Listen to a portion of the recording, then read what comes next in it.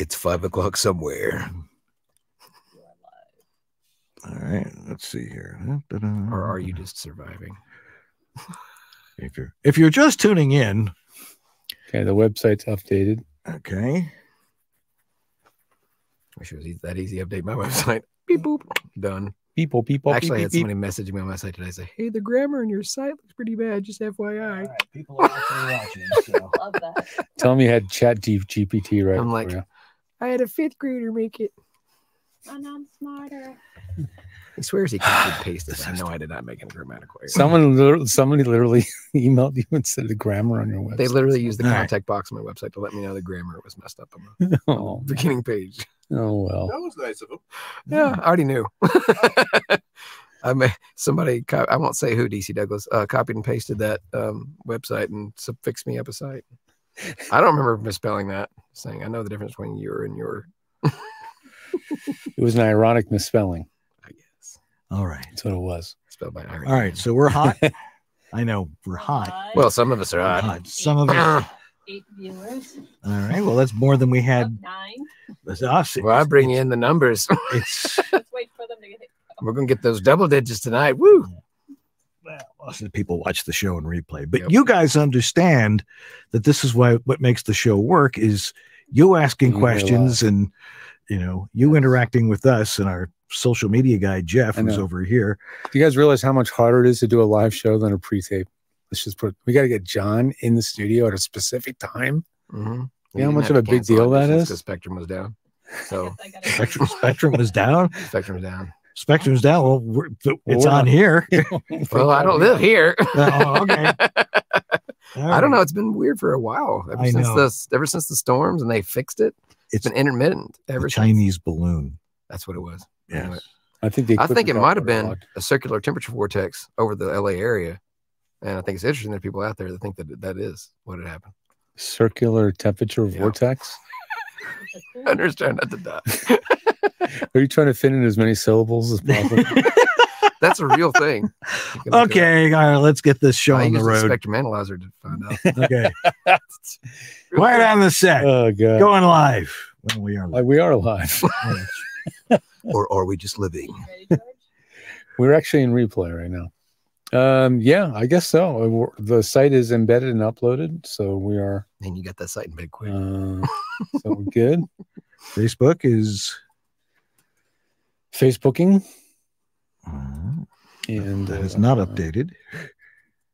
Is it Zuckerberging? Yeah, there's the new website. The new thing. There we go. We're live. Okay, that's live. Facebook is live. You're all live out there.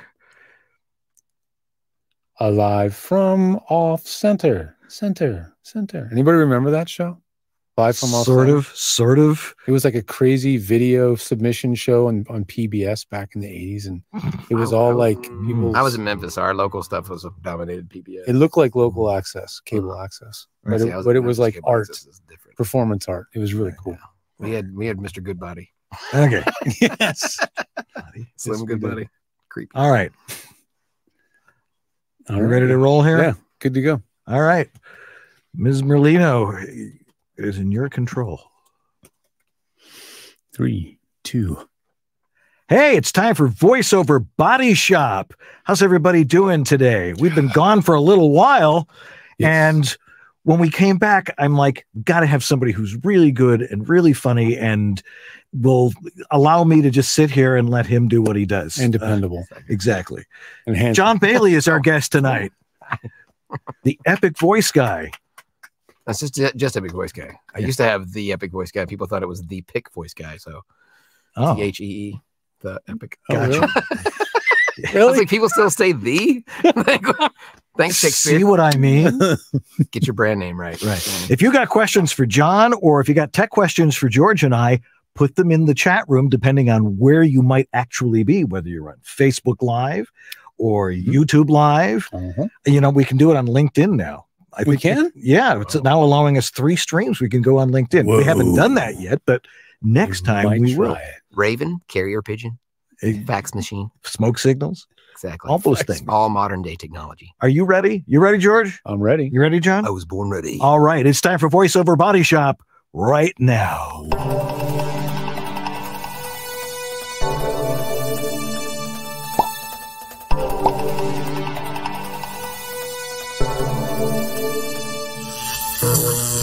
It's time for VoiceOver Body Shop. Brought to you by VoiceOverEssentials.com, the home of Harlan Hogan's signature products. Source Elements, the makers of Source Connect. VoiceOver Heroes, become a hero to your clients with award-winning voiceover training. VoiceActorWebsites.com, where your voice actor website doesn't have to be a pain in the butt. VoiceOver Extra, your daily resource for voiceover success. And World Voices, the industry association of freelance voice talent. And now, here's your hosts, Dan and George.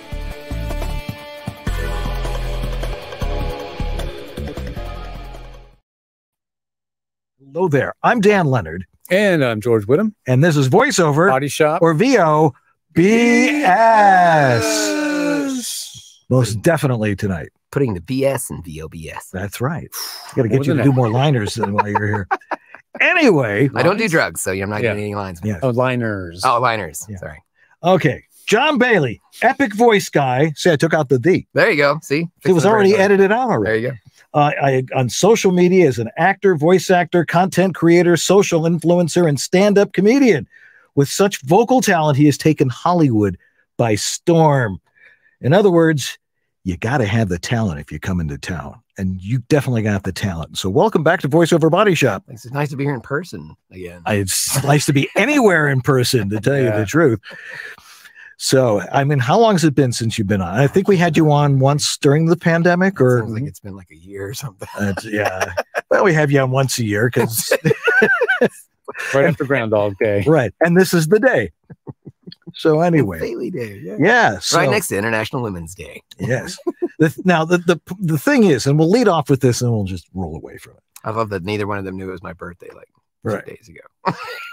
Happy birthday. It's too late. Too late. to Nobody you. even knew. I thought he would leave that. So it's your birthday now. Okay. 3-3. Okay. It's 3-3. Anyway, Mine's today. Happy birthday. Hey, it's thanks, Jeff Jeff. Holman's birthday. How do you like Well, it that? was my Birthday, birthday, Jeff. but it got Happy birthday to you, overshadowed. sir. Happy birthday. Oh You boy, guys are all Pisces. I don't know. Pisces or what? it's kind of fishy. Pisces what? I'm sorry. Pisces is Oh. a fish. Yeah. Because my kids won too. I did That's not why I see know that. Okay.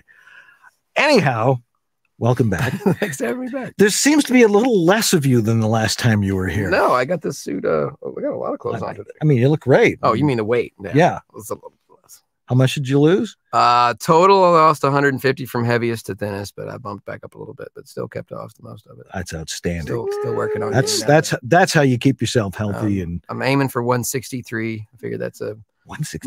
well. I would kill to the be doc- 160. The doctor says that I'm supposed to weigh between 150 and 175. Right in the middle is 163, so that's the goal.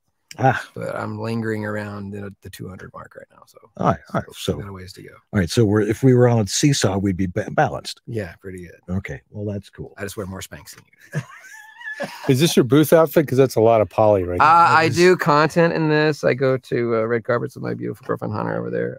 In this outfit, this is like it's half casual. I got the purple Converse. Sweet. Thank you, the Mad Brand The Company, and my Converse girlfriend looks. for the amazing custom colored hat. You can get this epic hat for code Ep.248 on the Mad Brand Co. And, Mad Brand? I went to Mad Brand. Explain. Oh, thank you very much. And then this stuff, it's a wrap in Burbank. It's got like Oh yeah, Left yeah. over from thrift some store prom. prices Yeah, look here. from some shoot Right. film or TV something. right. It was like really cool to get all this stuff for cheap. Yeah. All the reasons Yeah, to be you- in Hollywood. I know you're making us look like total snobs. Well, I just looked pulled the- like kind I of comic picked book the casual. oldest last time I was shirt there. from my closet. And I wanted to look better than you guys. So You it succeeded. was my birthday, so I Yeah. decided to put my birthday suit on. Now, I remember when we first had you on, actually, when George and I first started doing the show from here, as opposed to Buffalo and Santa Monica. Yeah, back when it was West Coast Body Shop, right? Yeah. East-West East-West Body- Body. East-West That's Body right. Shop. And you were talking about you wanted to come out to Hollywood, Mhm. and then you seemed to be like commuting back and forth for a while, and then you made the big leap forward, or if you were in China, the great leap forward, and you're here, and you've had a lot of success. It's been Thank you. it's been very impressive to watch what you've done since you came here, and you're a great model for a lot of other people that are like, should I come to Hollywood? But you got to have the talent, and this guy has the talent. You also have to have the drive to, and that was the other thing. You have to grind and grind and grind. Most people just don't have that. They just don't want to. They'll sit there and they'll stick their hands and they'll sit on them and they're like, it'll all come to me now, you know. I transitioned here instead of just dropping everything and going for multiple reasons, some of them personal, but smart. Overall, I felt it was better to kind of get a feel for the land, try to see who I could make contact with, to see like how does it. I've talked to Rob Paulson about like what areas are the most affordable to live in, how much does it cost per year to live here? No, not his neighborhood. But he, you know, he had thrown out this a ginormous number. Like he's like it easily you have to gross $250,000 to live comfortably in LA. And I was like, that seems ridiculous considering I used to make, you know, 25, 27 grand a year in my old job. Right. And he's not wrong to live comfortably with a family the size that I have. But most people are using 2 incomes. Yeah. And at the time I only had the one. And now I've actually got some help, so it's a little bit easier. But yeah, I had to kind of see where the most affordable places were. If it was actually going to be worth the transition here, would I be busy enough doing things to make it worth coming? And my agent, this is when I was very new to the agency. So I mean, nothing negative about my agency. I freaking love them. They've helped me achieve so much. So I'm extremely eternally grateful to them. But when I first signed with them, you know, I'd been with them for a minute, but I was you know, remote talent, and I didn't have a lot of that. Right. And they had said, which kind of sounded like a Hollywood thing, like, oh, if you lived here, you'd book more. And I was like, this kind of sounds like a cop out a little bit. Yeah. And so, and I was doing very badly or mediocre at best with them at the beginning. And I kind of figured that might have to pay your dues, or, you know, you're the new guy on the pole. You don't get submitted with everything when they have guys that are just, they're booking people. Right. But then I moved here and I was like, okay, let's just see if that's accurate. And sure enough, as soon as I got here, like it was booking after booking. It's got to where it was, I mean, I have vocal stress right now because I'm booking so many things close together, which is a good problem to have, but also you don't want to overdo it either. Right. Yeah. Just because you can do it doesn't mean you should like, okay, well, I'm not going to sacrifice my instrument. Yeah. Which it would be long-term work for a few extra bookings here. So usually I have found when you get to a certain point, they'll work with you and they're like, oh, well, if you can't do that, we don't want you to blow your voice out. We'll just put it off a day or two, or we'll reschedule for next week. They're very kind and considerate about it. But they wouldn't have been back in the day. Like when you were a rookie, like you got 50 other guys that can do it better than you. Right. You know, so you have to kind of build up that John can do it. He can do it fast. He can do it right. And how many years has it been now? It's been 15 years since I booked my very first job. Yeah. It's been probably 11 or 12 of that I've been full-time. Because I kind of jumped in a little early. Right. And then you made the move to LA about 5? I didn't make the choice to go. I did not make the choice to go full-time by choice. That was because the economy crashed and the company I worked for went bankrupt and I didn't have another option. That happened to a lot of folks. Plan B was voiceover. So it was like, well, I had only been auditioning when I wasn't at work. Yeah. You know, so I'm like, well, between 4 and midnight, I can't do anything. So, and what little bit I did audition for, you had to be available during the day hours to, you know, and my cutoff time was like 4 o'clock. So that kind of limited me on how much I could do. So I was still booking like 1 to 3 jobs. I was like, this must be horrible. How can you make a career out of this? Right. And then the engineer who sold me the microphone I still use now, the one that you had told me how to replace the tube. He had said, dude, there's been people that have been with us for 5 years and never booked a single job. And then something that my girlfriend said earlier today about, you know, people claim, oh, well, it seems to be important how much experience you have, like how many years you've been doing this job, but you could be crappy at a job and be doing it 15, 20 years. Yeah. So there's people that had not booked a single job. They go, I've been a voice actor for 5 years. But that doesn't mean they're good. Right.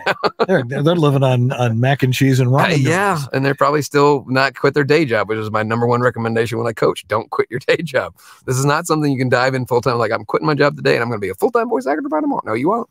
Yeah. Also, don't start in debt. Yeah, that's a good one too. Yeah, I learned that one in the life insurance business. Don't start in debt. Really, really tough. So, what type of work did you start booking, and what did you do to maintain doing that? Well, I was told by somebody that I will not out publicly because they were very big in this business. But somebody had told me a long, long time ago, back in the do you remember Zurich? Rick Party, in his original website. Yeah. But that was the site that I first that's the first online voiceover site back in the day. And somebody in the forums on there, they were like, "Oh, post your demos here for critique." I was brand new. I was very young, and I did Voiceover Universe. Yeah, voiceoveruniverse.com. Yeah. Which is still around. Yeah, Facebook. and I had it's transposed to a site now instead of being its own website. Yeah. But I had posted up, just impressions of characters that other people had done, not knowing any better, because I was still pretty. I think I was 18, 19 years old. Right. And so somebody very big, just like, you'll never get anywhere in this business doing impressions, doing sound likes for other people. You're $10,000 to $15,000 away from ever booking your first gig. It's going to be 10 to 15 years before you book anything. Like, really harsh stuff. Right. And I'm not going to say who it was, but this is a guy who was well known for doing sound likes for other actors that are no longer here, or that yeah. And I was like, well, at the time though, I'm a kid, I'm like, what the frick? And so I just jumped in anyway. I'm like, I'm going to freaking show this guy I could do this. And he's not wrong. He's just not completely right either. There is no room in voiceover, the profession, for doing sound alikes and doing impressions. At least in social media, there's a huge room for that, because it's become its own genre of people doing impressions. Right. But and some of them are there. Yeah. And some of them have actually made it all the way to Brian Hull. Brian Hull's got all the way up to Hotel Transylvania 4 being like one of the main characters. Adam Sandler's sound alike. And so I'm not saying it's not a route. I'm just saying it's a route that very few take and succeed very much. It's usually this person has 2 million followers on social media, we should hire them to do this thing. But they're not, their full-time career is not voiceover. They're having to put a lot out on social media just to maintain that. That kind of stuff is fine, but I'll give you a perfect example. When I get online and I read, Baby Got Back, but in Winnie the Pooh's voice. Oh, bother. My anaconda don't want none unless you got buns, hon.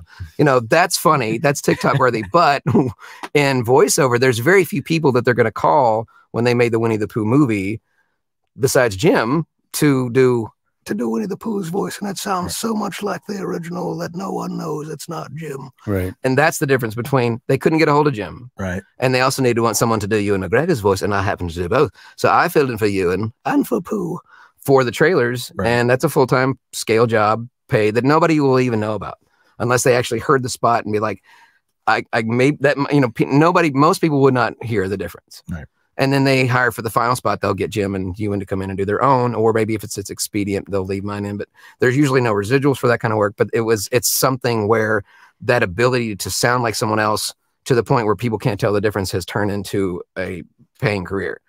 But now, I'm curious, because this is a hardware software show.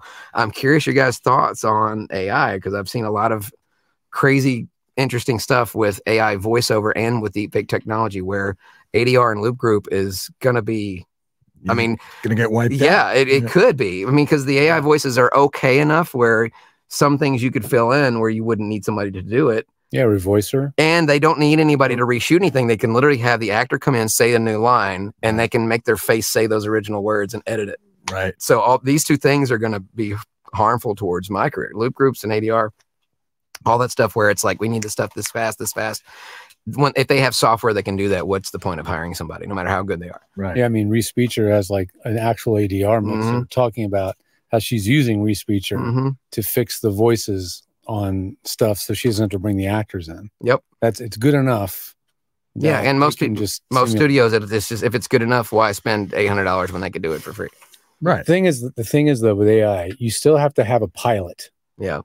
Right. No matter how AI the thing is, you still have to have somebody that knows how to drive it and program it. Just like drums, right?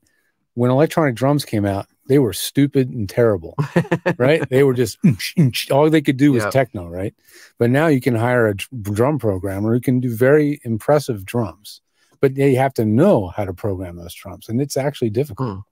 So AI voice, I look at it the same way. Like if you want really high quality AI voice, you're gonna have to get a really high quality, AI voice programmer. Right. By the time you do that, maybe you could have just hired the actor.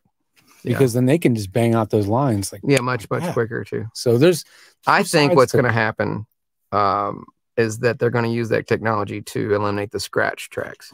Sure. No. Because then you won't need to hire somebody like me to do the temp stuff. They'll still hire the final actor for whatever, but they won't need anybody to do. They'll just need something that's kind of basic.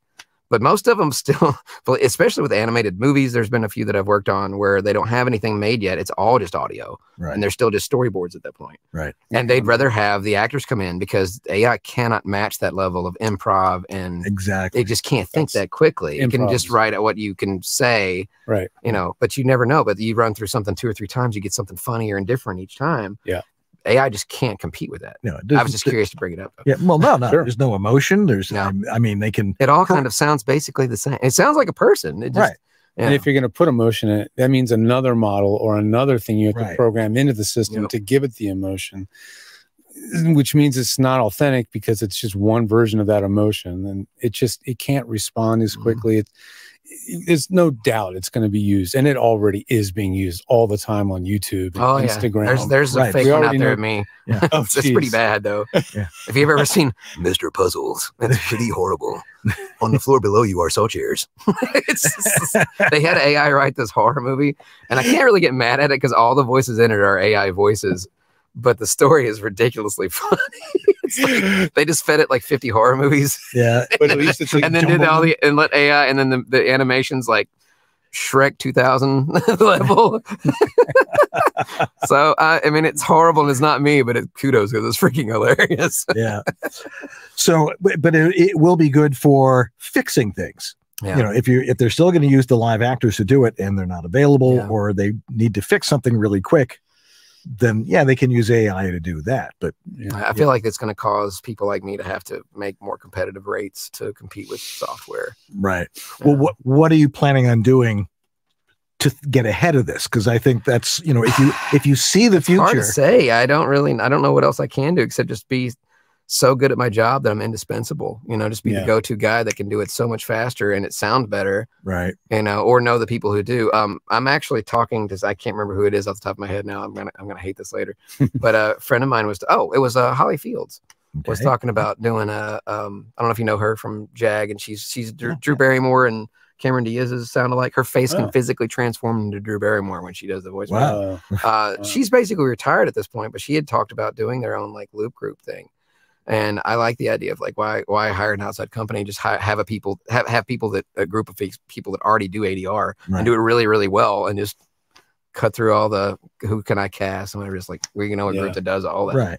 Yeah. Here's the list of all the actors you can, if you need, or the crowd, material. I mean, we already loop, so we already know the rules. We already know how to do it quickly and easily. And there's so many rules. If you ever have a chance to, if you're a voiceover or interested in voiceover, take Johnny Gidcomb's class. Johnny Gidcomb is the best ADR teacher out there. She's actually the one that recommended him to me. And he works on big films for Marvel and Fox and some of the biggest stuff out there. And it's really well done. And if you don't know what it is, you should look up Hugh Jackman Logan ADR. It is worth a Google, as Zach Galifianakis would say. Except he'd say it's worth the Google.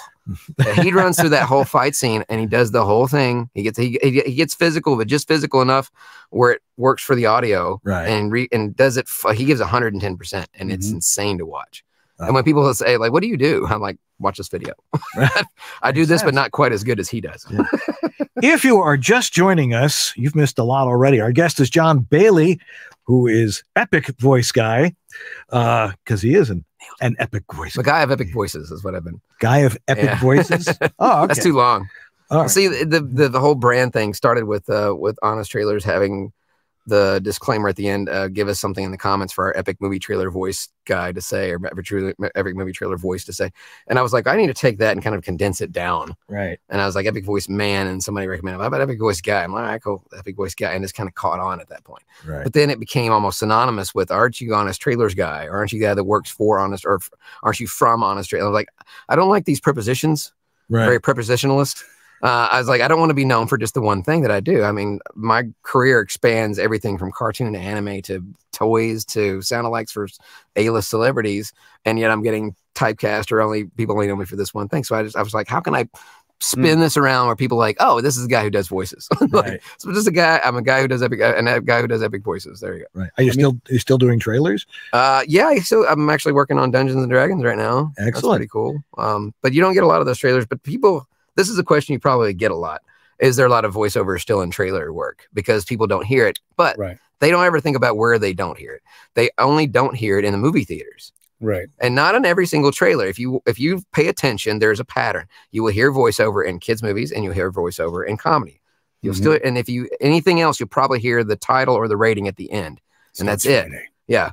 Friday at 7. That's promo. It's like this Friday in theaters, rated R. You know, that'll be the only part you'll hear the voiceover on. Right. But what they're not thinking about is every time there's radio, Spotify, there's like how many different versions of Spotify something out there where it's a music app. They still do ads on those and online, the pre-roll ads for YouTube. So if you're a voice on TikTok, on a trailer Twitter campaign, you can be the voice. Yeah, you could literally book each individual platform. Yeah. Either they will do a buyout and be like, we're doing all the trailer. This is for all online use, or they'll be like specifically this trailer is for Twitter, this trailer is for TikTok, this trailer is for Instagram. But if your voice gets on one of those, there's a lot of money still to be made that way. Right. This is the example I always use when Iron Man first came out. Ashton Smith booked it, and Ashton Smith's easy to spot because Ashton Smith does this thing at the end of his sentences, and he's fully aware of it, that he goes down at the end of every sentence. And he booked the Iron Man commercial or the trailer, and it also included a national car campaign because of Tony Stark's car, and a Snickers campaign, and a Dr. Pepper campaign, and a Taco Bell campaign, and a McDonald's Happy Meal campaign. All those things all came in. They use the same trailer guy for every single one. You're talking about national spots with residuals, plus dozens of trailers across several different platforms. That's a massive amount of money. I've booked a few campaigns like that, even small ones on movies that you wouldn't, like Smurfs 2, you wouldn't think that was that big. I did 27 spots for that. Whoa. For Hotel Transylvania, I did 56 something spots. And that was ADR, but it was the same rate as trailer. Right. And it's like, there's a lot out there. You just don't know because you don't see, not everybody hears it in the same place. They're like, oh, I heard this at one place. Or they go to the theater and like, I didn't hear any trailer voices. Those guys don't have any job. Right. Well, there's clearly a lot of stuff being pumped out of Hollywood, and it all has to be promoted that way. And then there's all these people that are doing ripoff versions that they'll hear something on his trailer ish, and they'll get like, we need a guy that sounds kind of like that, and you'll go to the movie theater before the thing starts. It's like one M&M, you know. It's like all the little things before the actual trailer start. They're still using the trailer voice. Yeah, right. It's true. Yeah, if you've got a question for John, now would be a great time to ask it because he loves to answer questions. Yeah, I love it. Yeah, I have children, so I love answering questions. Throw in the chat room right now, whether you're on Facebook or on YouTube Live. And Jeff Holman, who is sitting right over here, I can almost kick him from here. Not without knocking 1,000 cords and microphones down. Yeah, taking the show offline. That's why I said almost. Anyway, if you got a question, throw it in the chat room because we'll get to your questions in the next segment. Well, all that trailer parody stuff turned you into this parody trailer voice guy, right? Which then turned you into this parody trailer voice guy in a commercial. Which is it's weird how it works because how the hell did that happen? When I first started with them, I didn't quite get the concept. I thought that they were trying to trick people into thinking this was the real trailer for the movie. Like they just pulled up some old trailer. Right. And then after a few seconds, you realize, oh, they're actually, poking fun at all the obvious plot holes or whatever it is. And then after the first one, they're like, it sounds too much like a real trailer. I'm like, oh, I get it. I'm making fun. I'm making fun of my own self. Right. I'm not doing a real trailer. I'm making fun of my own trailer voice. Yeah.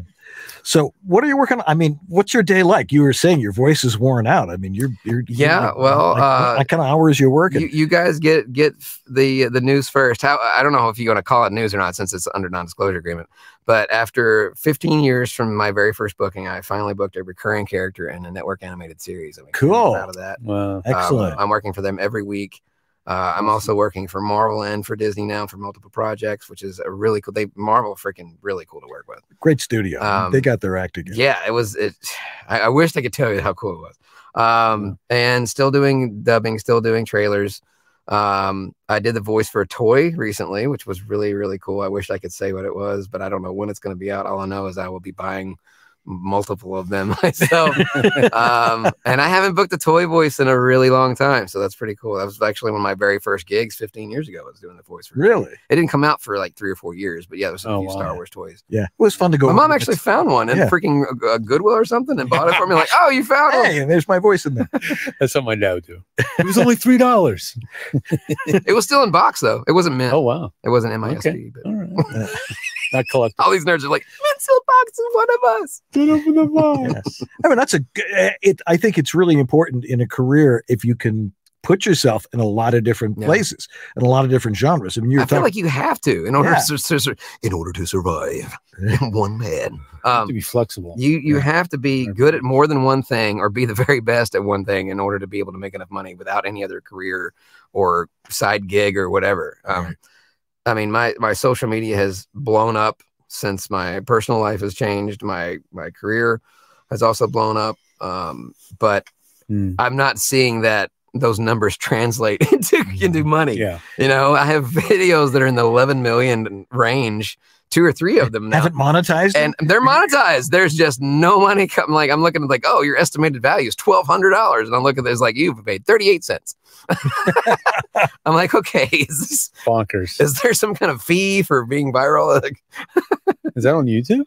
That's on TikTok and on TikTok. Instagram. I have several of them on both of those. Yeah, TikTok's going to go, I think, the way of well, TikTok they're not paying their talent. That's the problem. Yeah, well, I mean, there's some people on there that have figured out how to do it, and they're making really good money at it. It's just not me. They're not making it on TikTok. I mean, my girlfriend's over there, kind of like looking around, and like, not me. But yeah, she's got a fraction of my followers. It's still amazing though. She's in the 50K range. And she's making more money than I am with the 740, I think today when I checked, 740K, and I'm making pennies. You have to use it. I just don't know what I'm doing wrong. You have to just use it. It's only for marketing. It really is. It really is just to like let people know that I exist. I feel like that data, those numbers look good for potential like clients that, you know, oh, this guy's got well known. And so, I mean, we'll go somewhere. Like we went to Universal Studios a couple of days ago, and some guy with a mask that I have no idea is like, I feel like I know you. I worked with you or something before. And then she's like, Epic Voice Guy's like, oh, I do know that guy. I'm like, crap.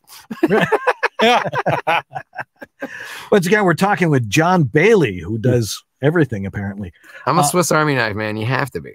And on-camera commercials. Yeah, very rarely. My agent thought that just because I booked a couple, they're like, we're going to be your on-camera talent. I'm like, yeah, okay, no.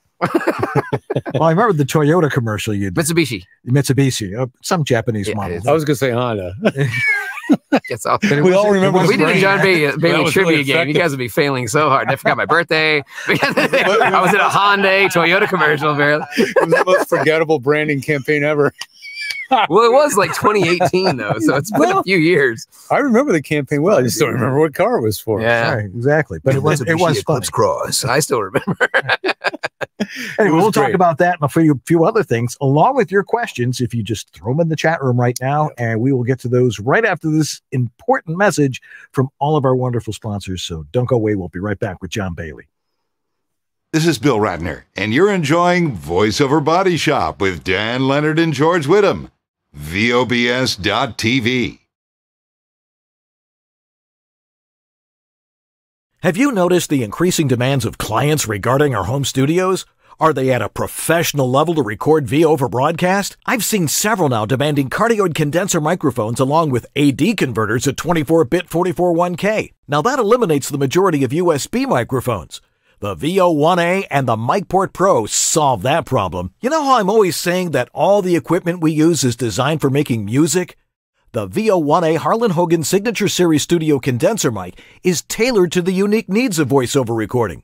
And the MicPort Pro 3 from Centrance has been the industry standard audio interface for over a decade, at home and on the road. The new MicPort Pro 3 brings incredible features like the new mic preamp with 65 dB of crystal clear gain, USB-C jacks with adapter for compatibility with standard USB ports, and a stunning headphone amplifier with a super convenient gain switch. You can get them both at voiceoveressentials.com, where you'll see all their great products made just for us VO people.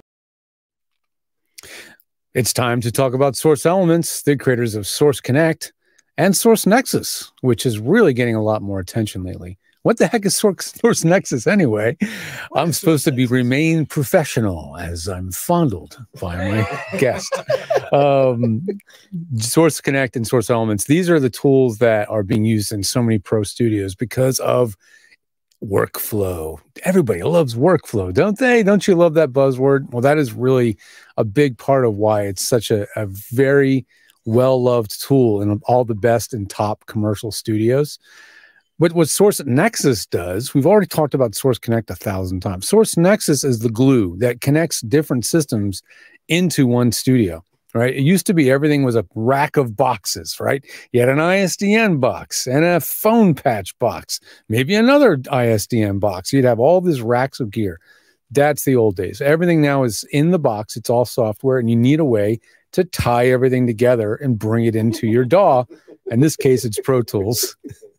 So that's why Source Nexus is so critical. You might want to check it out. Even if you're a voice actor, the ability to route audio in and out of things and playback and do loops and all this stuff is very handy. Anyway, if you want to get set up, we'll go over to source-elements.com. You can get a 15-day free trial of really everything they make and give them a try and see what works best for you.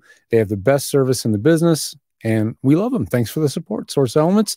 Let's move on so we can get to more crazy questions with John Bailey. Hey there, I'm David H. Lawrence, the 17th, and with my company VO Heroes and my team of coaches and my community of voiceover talent, we guide voiceover actors along their journey. And you may be watching VOBS here and not nearly as far along as many of the other people who are watching. You may not even have started yet. And we actually specialize in helping you do just that. So if you're watching all the stuff going on here on VOBS and going, I have no idea what they're talking about, I don't know, but I really want to do this, I'd really like to help you. Please go to voheroes.com/start. That's voheroes.com/start. And you can take our Getting Started in Voiceover class, which tells you everything you need to get started as a voice talent. And I'd love to hold your hand along the way and help you with that journey. Again, voheroes.com/start. That's voheroes.com/start. You're still watching VOBS?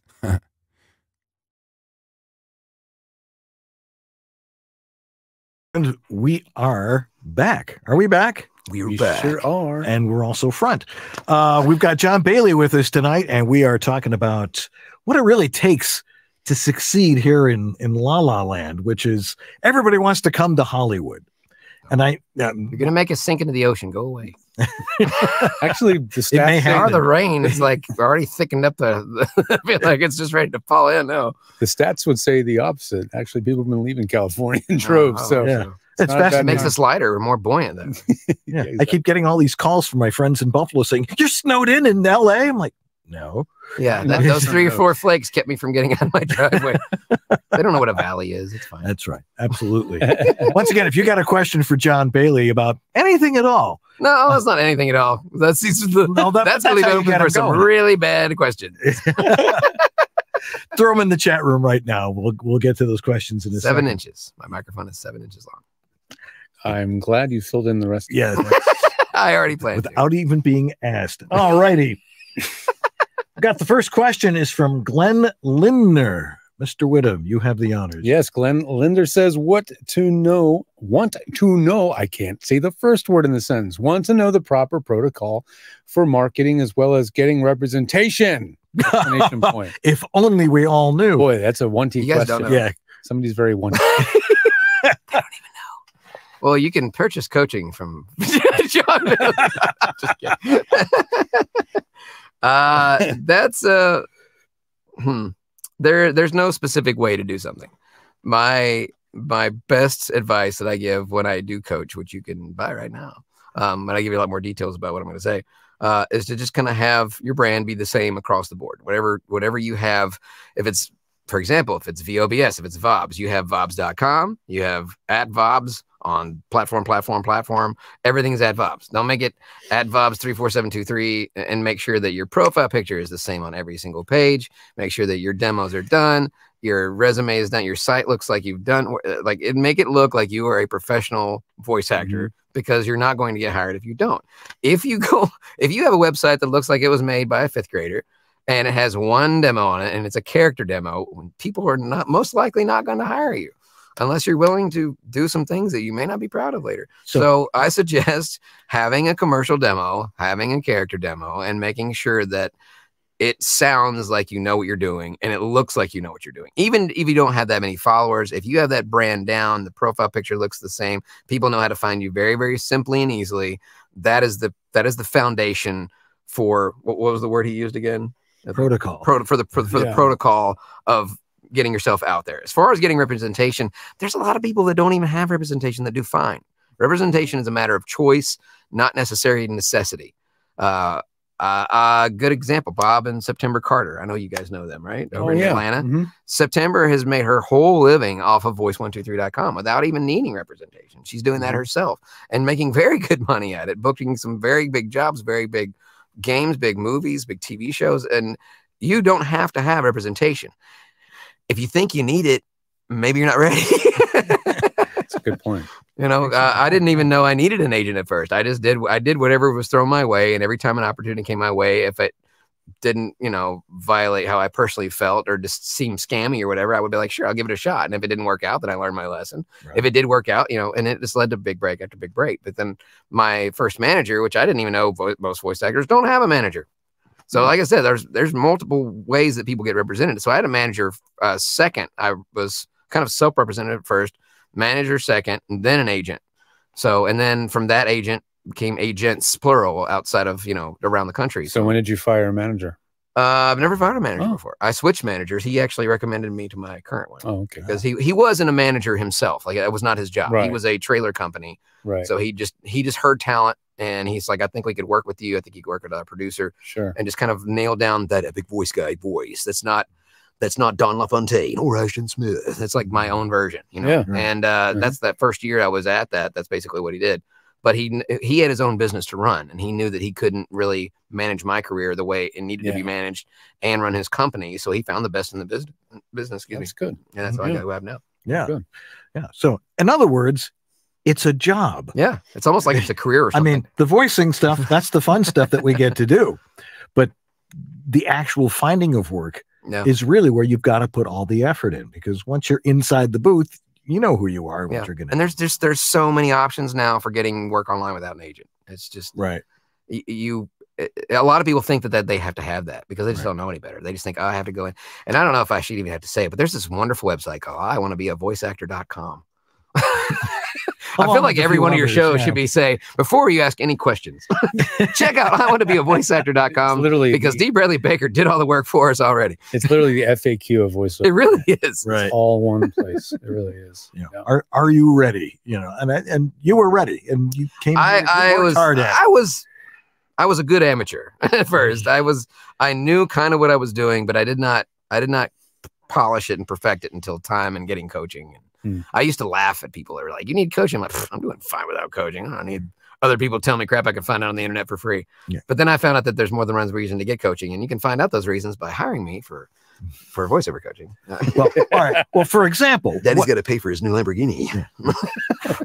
One example of what a coach did that changed the way you did something. I'll give a good one. You've got an example on your wall over here. Debbie Derryberry gave me she had me come along. I wasn't participating in the coaching session. I was just there as an observer at Ann Guz's place, way out far. I don't drive that far because it's just good grief. Sand Canyon. I know. Another country is where it feels like.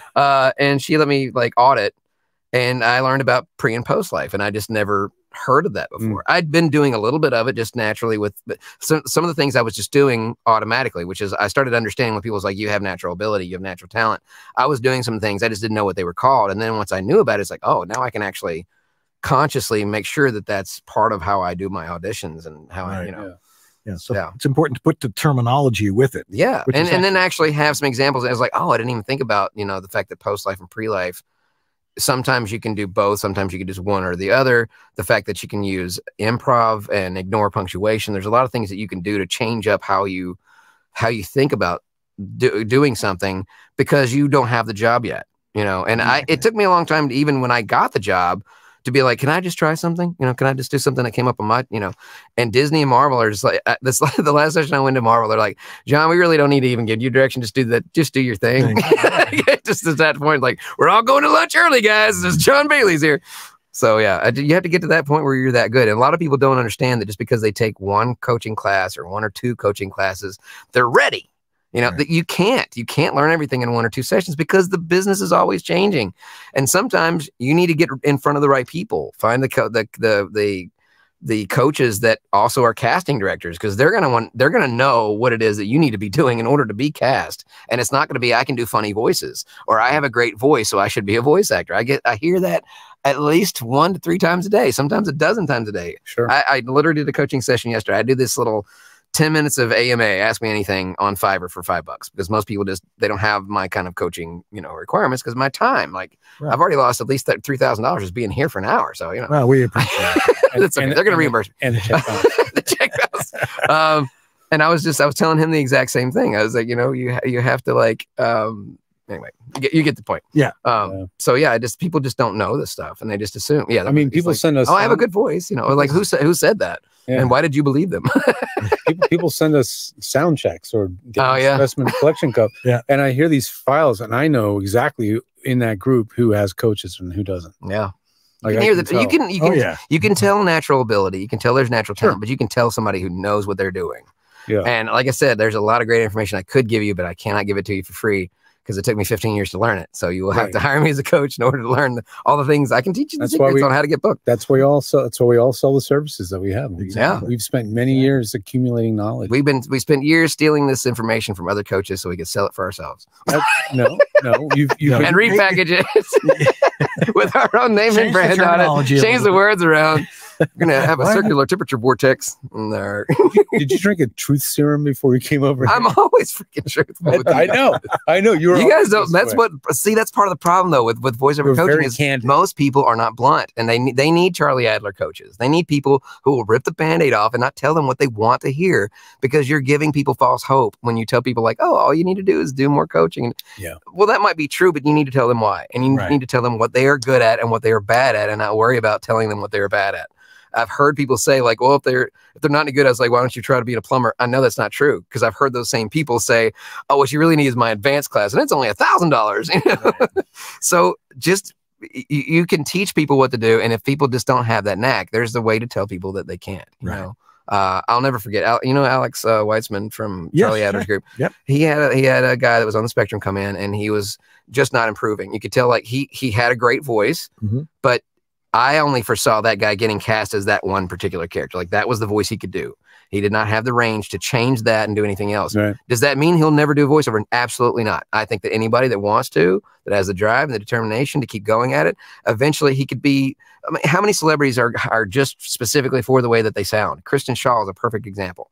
She's in Gravity Falls. She's in Bob's Burgers. She has that specific voice that's it's distinguishable from all their voices, and nobody can ever really do it. And that's just how she sounds. So there is a place for that person out there, but some people think that, they can do it all. Well, maybe you're just good at one thing. Maybe you just haven't found that yet. That's why you need to try coaching because there's coaches for every single thing in the industry. Maybe you just need to find your niche, but don't quit and give up unless you just are told by multiple professionals, hey, this is just not something you're good at. Try something else. Right. Because if you're banging it at your head against a wall for years and years and years and nothing happens, then you're probably not making any progress, which means it may just not be something that you can do. I do think it does have, I do think it's required to have some skill at it, just to have some natural talent to it. But I think it's a skill that anybody can learn if they know the techniques and that's something that they can emulate when they're taught it. Then you have a shot at this. You just have to find a way to make it your own, be unique, or do it better than everybody else does. And sometimes that's a very difficult thing, which is why only those people at the very, very top, that little tiny circle, book so much because they have learned how to get to that point to be the very best or be the most unique at something. And then once people, the people who are making things or casting for things, they know that they're good. They don't even need to audition. They know who they want. Right. It's like this small list of people. I freaking want those folks. Exactly. That's exactly what Kevin Smith did with He-Man. He's like, I don't even need to guess. I just give me everybody that was from Batman the Animated Series and we're good to go. All right. We got a question from our own Jeff Holman. Jeff, you have the floor. Hey, what does that awesome moniker on your cool hat mean again? This is the Mad Brand Co. This is the M and the B. And they do this really cool logo. And this is called the Epic hat that my girlfriend ordered for me for my birthday. It's got my favorite color on it. And it kind of goes with everything. So that is pretty cool. They have all kind of cool hats. I'm still waiting for them to make me a non-snapback because I like the fitted stuff. But I do like their logo. And they send these awesome hats in little wooden crates with a crowbar. You can open it up. I don't know. That's kind of good. See, people like that. I feel like Indiana Jones looking for, it's an unboxing experience. Exactly. It really is. Now you've been doing some stand-up. Yeah, I've been doing stand-up for a minute. Grace Newton's wondering, who did you coach with for comedy? I didn't. He's just like yeah. So these guys probably know because they're LA. Flappers has this offer where you can do a practice stand-up session in front of 2 or 3 people who do stand-up comedy professionally. So I was like, I'd been there a few times. I'd been to the Talking Tunes stuff, and I'd been to the other one with the We Talk Funny and performed there. And while I was there for one of those things, I was like, you know what? I want to sign up for one of these things. I want to sign up for the little coaching that, whatever. So I put my name and number on there, like, oh, hey, and then like a week or two went by, and they're like, oh, hey, we got an opening if you want to come do stand up on such and such a night. And I'm like, okay, cool. So how do you prepare for that? I mean, I didn't know. I never really done stand up before that first time. I'd hosted, I'd emceed, I had like hosted for like these nerd burlesque, cosplay contests, kind of whatever stuff, whatever the convention had me booked for. I had to like announce their ridiculous names or vote for. I had to be a judge. So I'd been on stage and I'd done a little. Sometimes, especially with cosplays, there's some complicated crap out there. So getting them on stage sometimes take a hot minute, and so I would like have to fill in some funny whatever stuff, and sometimes it would bomb horribly. Yeah.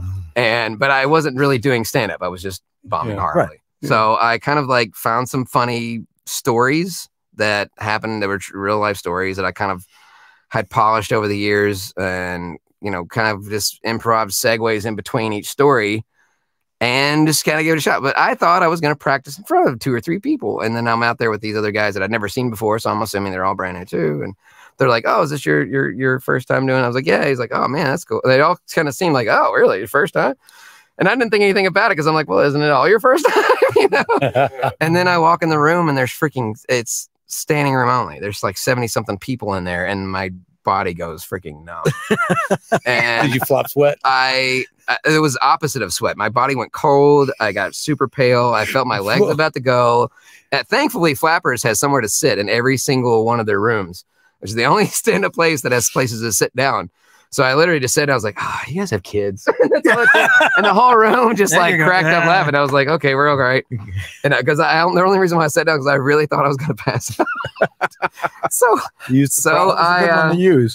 just kind of, and I didn't know where they said to look for the red light. I didn't know where the red light was. I didn't know where to look. Apparently I'd gone way over. Finally saw somebody by the door, like waving me down. The room's pitch black. Right. And it was so funny because afterwards, but everybody was like, oh, that's such a great set. I'm like, that was a set? And other people like, when I told them, they're like, that was my very first time doing stand-up. A lot of people were like, really? Like, that's the first time doing this? And a lot of people didn't think I had never done it before. And I had, I don't know if you know Erica Rhodes. She does the Sad Lemons, and she's from local here. I performed with her, and I'd seen her before because her uncle was Garrison Keillor, and he was in town. And if you don't know, show we used to listen to the radio, Prairie Home Companion, and an amazing voice too, which is one of the reasons why I knew him. And the sound guy from that show, I listened to him on Fisher Price and Reading Rainbow. He does all the sound effects with his mouth. Not Michael Winslow. He's a real white-haired guy. Anyway, so I was going to that, and somebody had brought me to see her show. And then when I saw that she was on the ticket, I was like, oh, it's a professional comedian that she'd been on NBC. And so I was like, hey, can you give me feedback tonight? Because it's only my 3rd time doing this.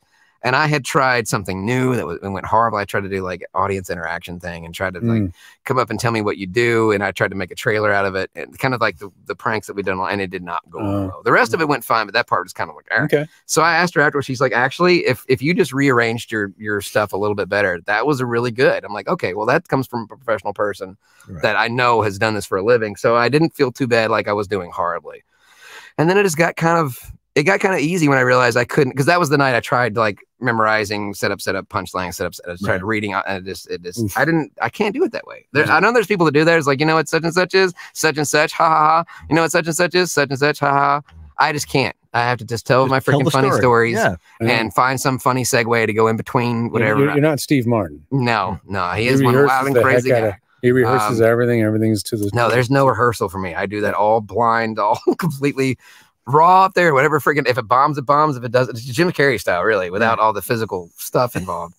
And I kind of just feel the room out too, because I feel like when you're doing stand-up comedy, it's not about your material, it's about what they're in the mood to laugh at. Right. And you can always tell when a crowd is a little more into the adult humor as opposed to whatever. And I try to keep it on the clean side, but I do have a a censored version of 50 Shades of Winnie the Pooh. See, that's all I have to say. And people automatically start laughing.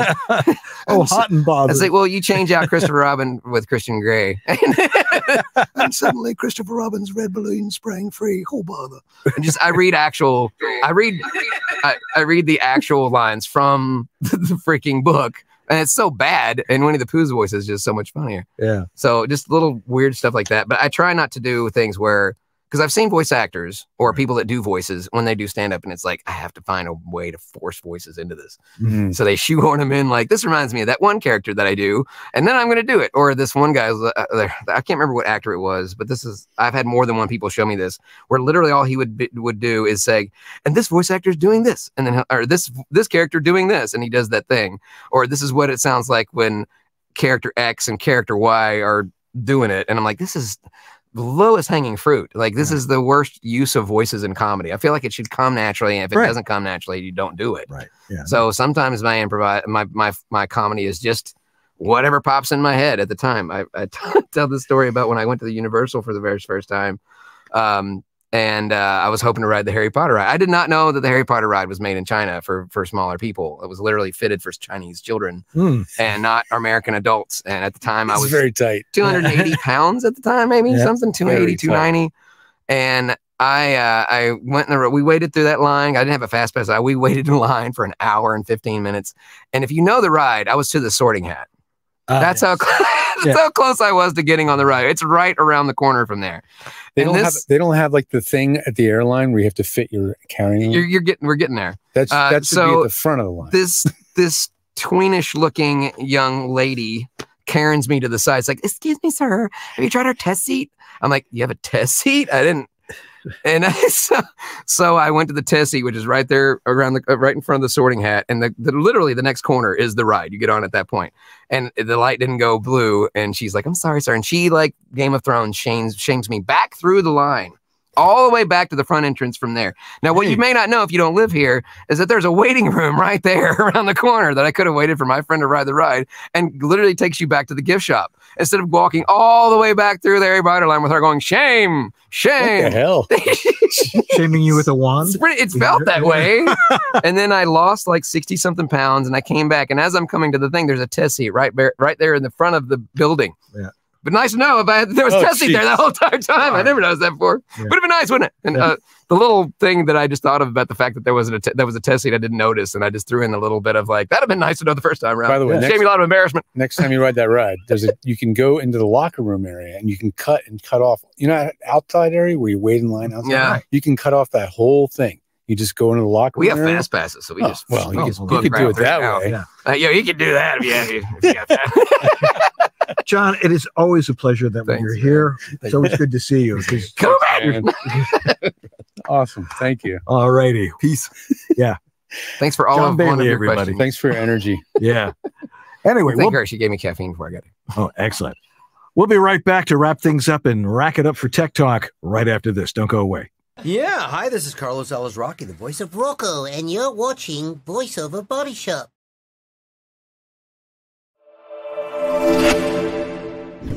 We are the World Voices Organization, also known as WOVO. We're the not-for-profit industry association of freelance voice talent. VoiceOver is a complex entrepreneurial business. WOVO is there to promote the professional nature of voice work to the public, to those already established in their voiceover practice, and to those who want to pursue voiceover as a career. Membership benefits include a supportive and creative community, a profile and demos on voiceover.biz, our searchable directory of vetted professional voice talent, our exclusive demo player for your personal website, our mentoring program, business resources, and our video library, our annual WovoCon conference, a fun and educational weekend with other members with the chance to learn and network, webinars and great speakers, and weekly social chats with other members around the world. If your world is voiceover, make WOVO part of it. World Voices Organization. We speak for those who speak for a living.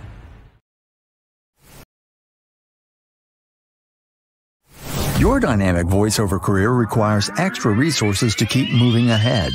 There's one place where you can explore everything the voiceover industry has to offer. That place is voiceoverextra.com. Whether you're just exploring a voiceover career or a seasoned veteran ready to reach that next professional level, stay in touch with market trends, coaching, products, and services while avoiding scams and other pitfalls. VoiceOver Extra has hundreds of articles, free resources, and training that will save you time and help you succeed. Learn from the most respected talents, coaches, and industry insiders when you join the online sessions, bringing you the most current information on topics like audiobooks, auditioning, home studio setup and equipment, marketing, performance techniques, and much more. It's time to hit your one-stop daily resource for voiceover success. Sign up for a free subscription to newsletters and reports. It's all here at voiceoverextra.com. That's voiceoverextra.com. In these modern times, every business needs a website. When you need a website for your voice acting business, there's only one place to go. Like the name says, voiceactorwebsites.com. Their experience in this niche webmaster market gives them the ability to quickly and easily get you from concept to live online in a much shorter time. When you contact voiceactorwebsites.com, their team of experts and designers really get to know you and what your needs are.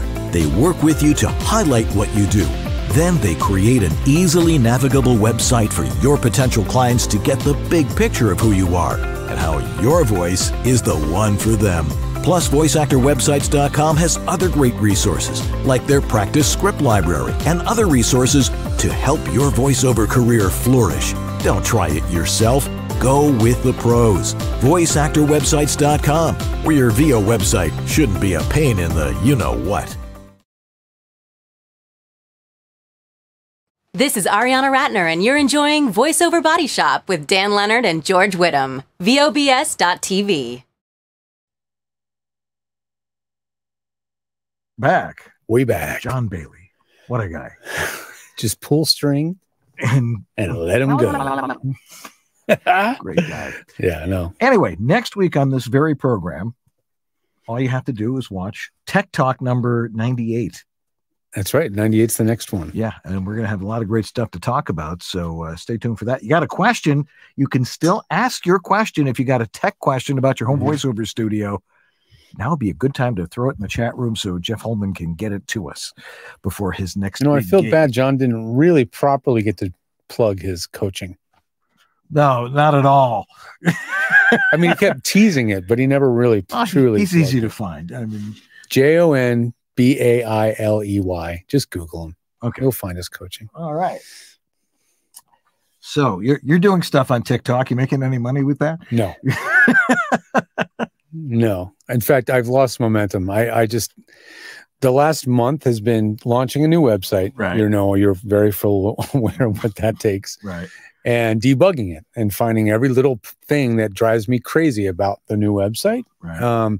All the things that you guys see pretty much were solidified quite a long time ago, right? It's all the back end stuff that I have to interact with that's been a work in progress, right? Like, I want a preference to do this. I want to be able to resort everything this way, So it's been a tremendous amount of little things, but it's coming together. It's been built by Skills Hub, and skillshub.life is the actual company. They're a coaching platform for voiceover, but they also built the platform that my new website at georgethe.tech runs on. And it's been an amazing learning experience. And we've got, I think, a much better place to be. Great. It's a more comfortable place to operate. It's easier for the actors to use. So come check it out. And if you want to get a deal, everybody wants a deal. You're going to get a deal. You go to GTT 2, the number 2, numeral 2, point, POINTOH. GTT 2.0, and that gets you 20% off on anything on the website until the end of March. Cool. All right. Hey, there are people that donate to our show to make sure that it is technically magnificent. Technically? Yeah, like we have, the Bristol Group, Grace Newton, Robert Leadham, Stephen Chandler, Casey Clack, Jonathan Grant, Tom Pinto, Greg Thomas, A Doctor Voice, Antland Productions, Martha Kahn, 949 Designs, Christopher Epperson, Sarah Borges, Philip Sapir, Brian Page, Patty Gibbons, Rob Ryder, or Raider, depending on where you are, Shauna Pennington Baird, Don Griffith, Trey Mosley. Trey, how you doing? Diana Birdsall and Sandra Manmiller. You got it. Finally, we were able to pull that up, and we need to thank our sponsors too, like Harlan Hogan's Voiceover Essentials, Voiceover Extra, Source Elements, VOHeroes.com, VoiceActor.com, and WorldVoices.org, the Industry Association of Freelance Voice Talent, reminding you to go to WovoCon May 5th through 7th in Orlando. Right. Yeah. Hey, go to world-voices.org and learn all about it. Join the organization because it's a different type of voice conference. It's not like big commercial thing, but we'll talk more about it. Cool. All right. We also need to thank Jeff Holman, who just gets it done with all the questions from people calling in and writing in and typing in. And of course, driving herself nuts over there is Sue Merlino, whose my mouse died on her while she was doing it. And she's like, which mouse is going to work? You wouldn't even know it. Nope, you wouldn't know from watching the show. That's right. and of course, Lee Penny for being Lee Penny. Well, that's going to do it for this particular show. We're going to re-rack it for Tech Talk. Don't go away if you're watching us live. If you're watching this in replay, you didn't get the chance to ask your questions. So stay tuned for that. Anyway, this is not an easy business. Listen to John Bailey. It's hard work to get it done. But the bottom line is, if it sounds good, it is good. I'm Dan Leonard. And I'm George Whittam. And this is Voiceover Body Shop, or VOBS. Good night, everybody. See ya.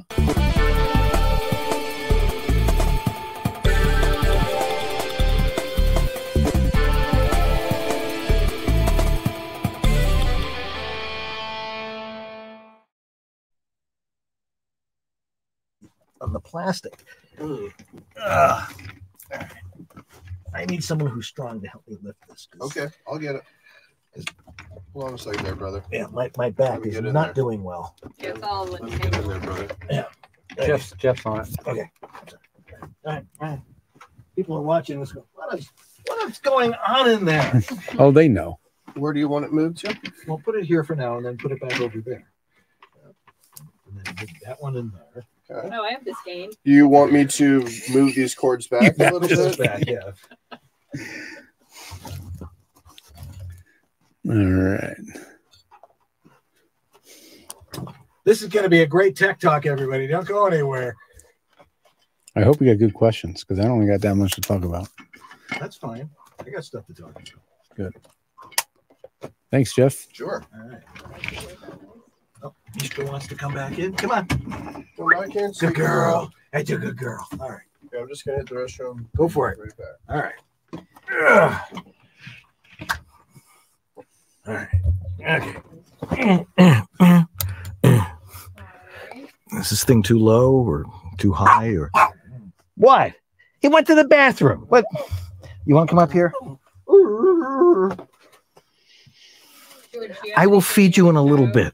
I was going to throw up one thing about bone conduction headphones, but I can throw that up here. Whoosh, like the wind.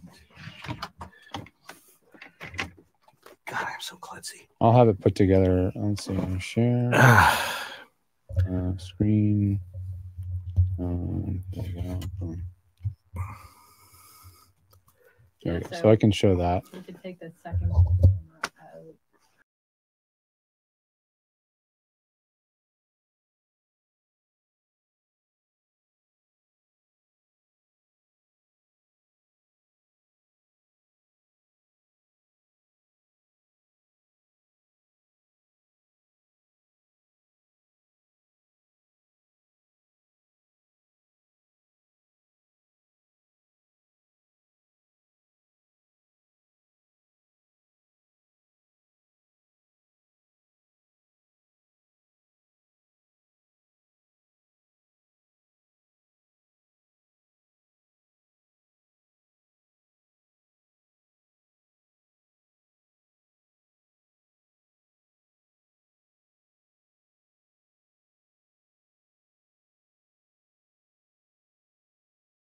Why is it shutting off? Because the computer's going to sleep?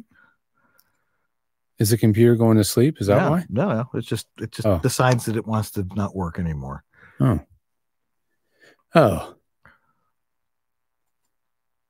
Can we switch mic cables real quick?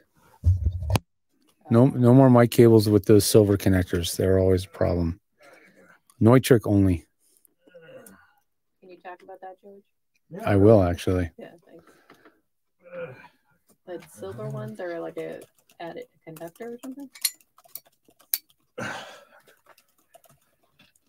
Is that better? Yes. I'll tell you in a moment. Okay, 1, 2, 3, 4, 1, 2. Okay, good. Clean as a whistle. Clean as a whistle. Oh, that's what I like. A clean whistle. We want it. Clean as a clean whistle. Clean whistle. Anyway. Okay, are we ready? We're about 10 after the hour here, so we'll keep it short. Unnecessary. I don't have that much to talk about. All right. Let's see. Is this mic in front of my face? I don't have a 97, just letting you know, because we're not at my house. It's 98. 98, yeah. Well, it's not in here. All right, we'll just act it. Don't worry about it. Okay. Okay, the helicopter's cleared. All right. Somebody's not me before. We're ready to go. Are we ready? I'm trying to find the beginning of. Here we go. TikTok. Okay. Good TikTok. Good to go. I'll count you in 5. This camera. 2, 4, 3, 2. Hey, it's time for VoiceOver Body Shop Tech Talk. Tech Talk. Tech Talk. Tech Talk. Now Jeff says Tech Talk. Tech Talk. Tech Talk. We got lots of tech to talk about. You got a couple of things. I want to talk about sound treatment a little bit. Like something acoustic treatment? Acoustic treatment. Okay, cool. Yeah. You know, so that'll be interesting. We can wax poetically on that for a long time. Right. And if you have a question about home voiceover studios, you know, you don't get the chance to talk to 2 experts that actually know more about this than just about everybody else, because and for free. Yeah, really. I mean, you can hire us, but we're giving you the information here that you need. But then again, you got to learn how to do it. And having the equipment isn't necessarily what makes you good. So anyway, people are also upgrading to equipment that they have no business upgrading to because they feel my career requires me to upgrade now. Oh, and then they buy things and they have no idea why they bought them. And boy. All righty. So if you got a question about stuff like that or anything else regarding voiceover technology, put it in the chat room, whether you're watching on Facebook Live or YouTube Live or on CBS. You know, they might pick us up if their program really sucks. Anyway, VoiceOver Body Shop Tech Talk right now.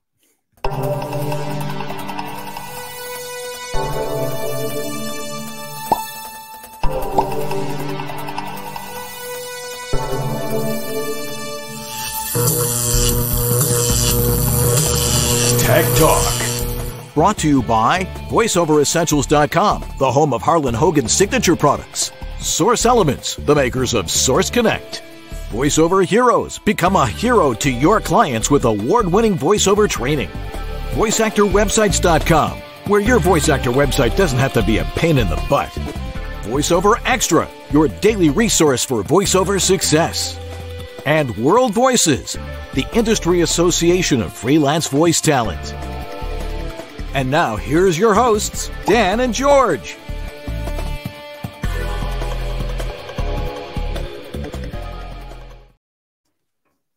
Hey there, I'm Dan Lenard. And I'm George Whittam. And this is VoiceOver Body Shop, or VOBS. Tech Talk. Tech Talk. Tech Talk. Tech Talk. Not TikTok. Tech Talk. That's right. We may talk about TikTok, but TikTok don't have Tech Talk. That's right. And the audio on TikTok and TikTok is really bad. It is. Okay, I'm in one of those moods tonight. So, TikTok. Yes. Anyway, this is a show about home voiceover studios. You want to talk about a niche. It's, you know, in the entire world of subject matter, it's a niche. But when you only have a couple of big fish swimming in this little lake, you're going to get all the right information, because you and I have built probably close to 1,000 studios or more. Yes. I mean, we've both been doing this for over like 15 years, and you learn stuff. I mean, we knew what to do when we started, and then you go through everybody's place, and it's like, well, this could be like this, that could be like that. You know, I was at a young lady's house this week, and she's like, should I be in this closet or that closet? And it's like, well, this one is bigger. This one has more crap in it. This one has an air conditioning vent. There's that. But you have to, you don't know those things until you go in there and hear it. You know, sniff around a bit. Right. And she was telling me how some panel company, I won't mention who, came in and they've got all these calculations and they're measuring the whole thing. And I'm like, you don't need all that. Overthinking it. And you know what? A lot of times those companies, they do all these measurements. Right. They actually don't know how to properly acoustically treat a small booth. And you know why? Because the math doesn't work. The physics models of acoustics don't apply to small rooms. So they just, even if they do all the measurements, it don't matter. What matters is experience. Exactly. Knowing what works. And what you hear. Right. You know, my ears are still pretty sharp. Don't tell my wife, but they're still pretty sharp. I can hear things. I'm like, there's a note over here. Anyway, you want our expertise because we know what's going on. And you can work with either one of us. Sometimes you end up working with both of us because you'll like ask a question on here and like, well, what do you think that we should do? I don't know if I believe that guy. I'm going to hire that other guy. Exactly. But if you want to work with George, all you got to do is go over to georgethe.tech. We have a shiny new website. And you'll notice there's a tremendous amount of options of services over there. We now have services for every popular DAW. So if you want somebody that really knows their thing when it comes to a W audition, the people that are available to hire in our website are specifically experts in a W audition, including Dan. So you'll be able to hire those folks directly through our site and get the help you need on the schedule that works for you at georgethe.tech. And Dan has his world happening over at homevoiceoverstudio.com. I know you would have killed to have that one, but what are you going to do? I've had too many brands already in the last 15 years. Well, at least I stay consistent. Yeah. If you go over to homevoiceoverstudio.com, one of the first things you will see, and I've been thinking about it, is my specimen collection cup. And I wonder if people see the humor in it, or they're like, well, that's disgusting. I hope they get the humor in it. That's anyway, you click on the specimen collection cup and it opens up a Dropbox where you can place an MP3 of your audio. You follow my instructions because I'm looking for very specific things. I need to hear the background noise. I need to hear you talking on your microphone. And then I need to hear more of your background noise so I can compare all these things. Yep. And you need both, folks. Don't send in just room tone. Right. We need to hear voice. We need to hear signal and the noise. Exactly. We need to hear both. And you'd be amazed at what we can find from there. There are things that I'm finding are consistent in a lot of people's audio, but you can tell the size of the room they're in. Easily. Yeah. Within probably a small margin of error. If it's badly treated, which we will talk about in a little bit. Right. But yeah, it's, there are a lot of techniques for getting a room to sound the way it's supposed to. But you have to go into each individual one because every voice is different. Every room is different. And everyone has to be, when we say it has to be custom built, it doesn't mean that you've got to bring in a crew and it's like, okay, we're going to measure this and do all that. No, it's more a matter of trying to keep it as simple as possible. So you're not spending a fortune on stuff, especially if after a while you're like, voiceover is not for me. You're not investing in a tremendous amount in it. If you start making money, then you can upgrade things a little bit, but we'll also talk about that a little bit. Right. Speaking about talking about a little bit of things, what's in your tech update this week? Well, I mean, in absolutely zero particular order. Starting off, I think it was Jason Lanier White who was on the show about a month ago. Mentioned bone conduction headphones. So I've started looking into it. I haven't bought any yet, but the brand is kind of like the one that is the kind of the innovator in this space. Is called Shocks. It used to be called Aftershocks, and you can buy their open run for example, for roughly $130, right? But of course, like many different technologies, especially Bluetooth, there are plenty of knockoffs. And so you might want to consider looking at some of the less expensive ones that are like on things like Amazon if you're on a budget and you don't want to over-invest in something that you're kind of dubious as to how useful it is. So why would you want these things? The idea is kind of the best of both worlds. It's the pros of wearing headphones, meaning you can hear communication. So if you're on a phone patch, you're being directed, you're on Zoom, Source Connect, whatever, you can hear them speaking to you. So, and you've got it, it goes with you. You can physically move around because it's Bluetooth. Yeah. I know people who ski with these things. Absolutely. Yeah. It also has the added benefit of not plugging your ears. So it's not, hear anything going around you. Right. And it's not really like wearing headphones, because what you don't listen to on these bone conduction headphones is yourself. The whole point is to only use these to hear what's playing back. And so that's really nice, because now when you're performing, you don't have that feedback loop into your headphones. You don't have your ear canals being plugged with in-ear monitors or some kind of thing, which changes the way you hear yourself, right? So your ears can hear, you can hear your voice in the natural way your voice sounds. Which is the way it should be. Right? Yeah. And so you have this way of monitoring only things that you really need to hear, which would be like, let's say you're doing punch and roll of an audiobook, you can hear the pre-roll, right? You're being directed, you can hear the director, right? But you don't hear anything else you don't need to hear, including yourself. And I think that's a really interesting thing to consider. And I would love to hear in the comments on Facebook or YouTube who has tried these and found these to be really useful. It'd be no feedback either. So no feedback. Be in front of a mic and it wouldn't feedback. That's right. So I'm curious to see if you've tried them before. What was your experience? Let us know down below in the comments, because I would love to hear how people have used them. And if I'm getting a lot of good feedback about them, I'll start recommending them to our clients. Excellent. So that's kind of a different direction to go with headphones. Coming up, also mic cables.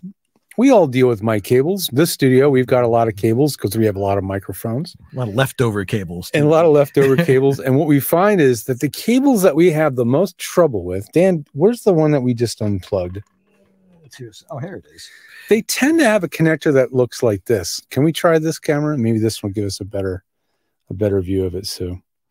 They tend to have this kind of a connector. Now, this is an old-fashioned design connector from the original was made by, I think, Switchcraft. Does that sound right? Yeah.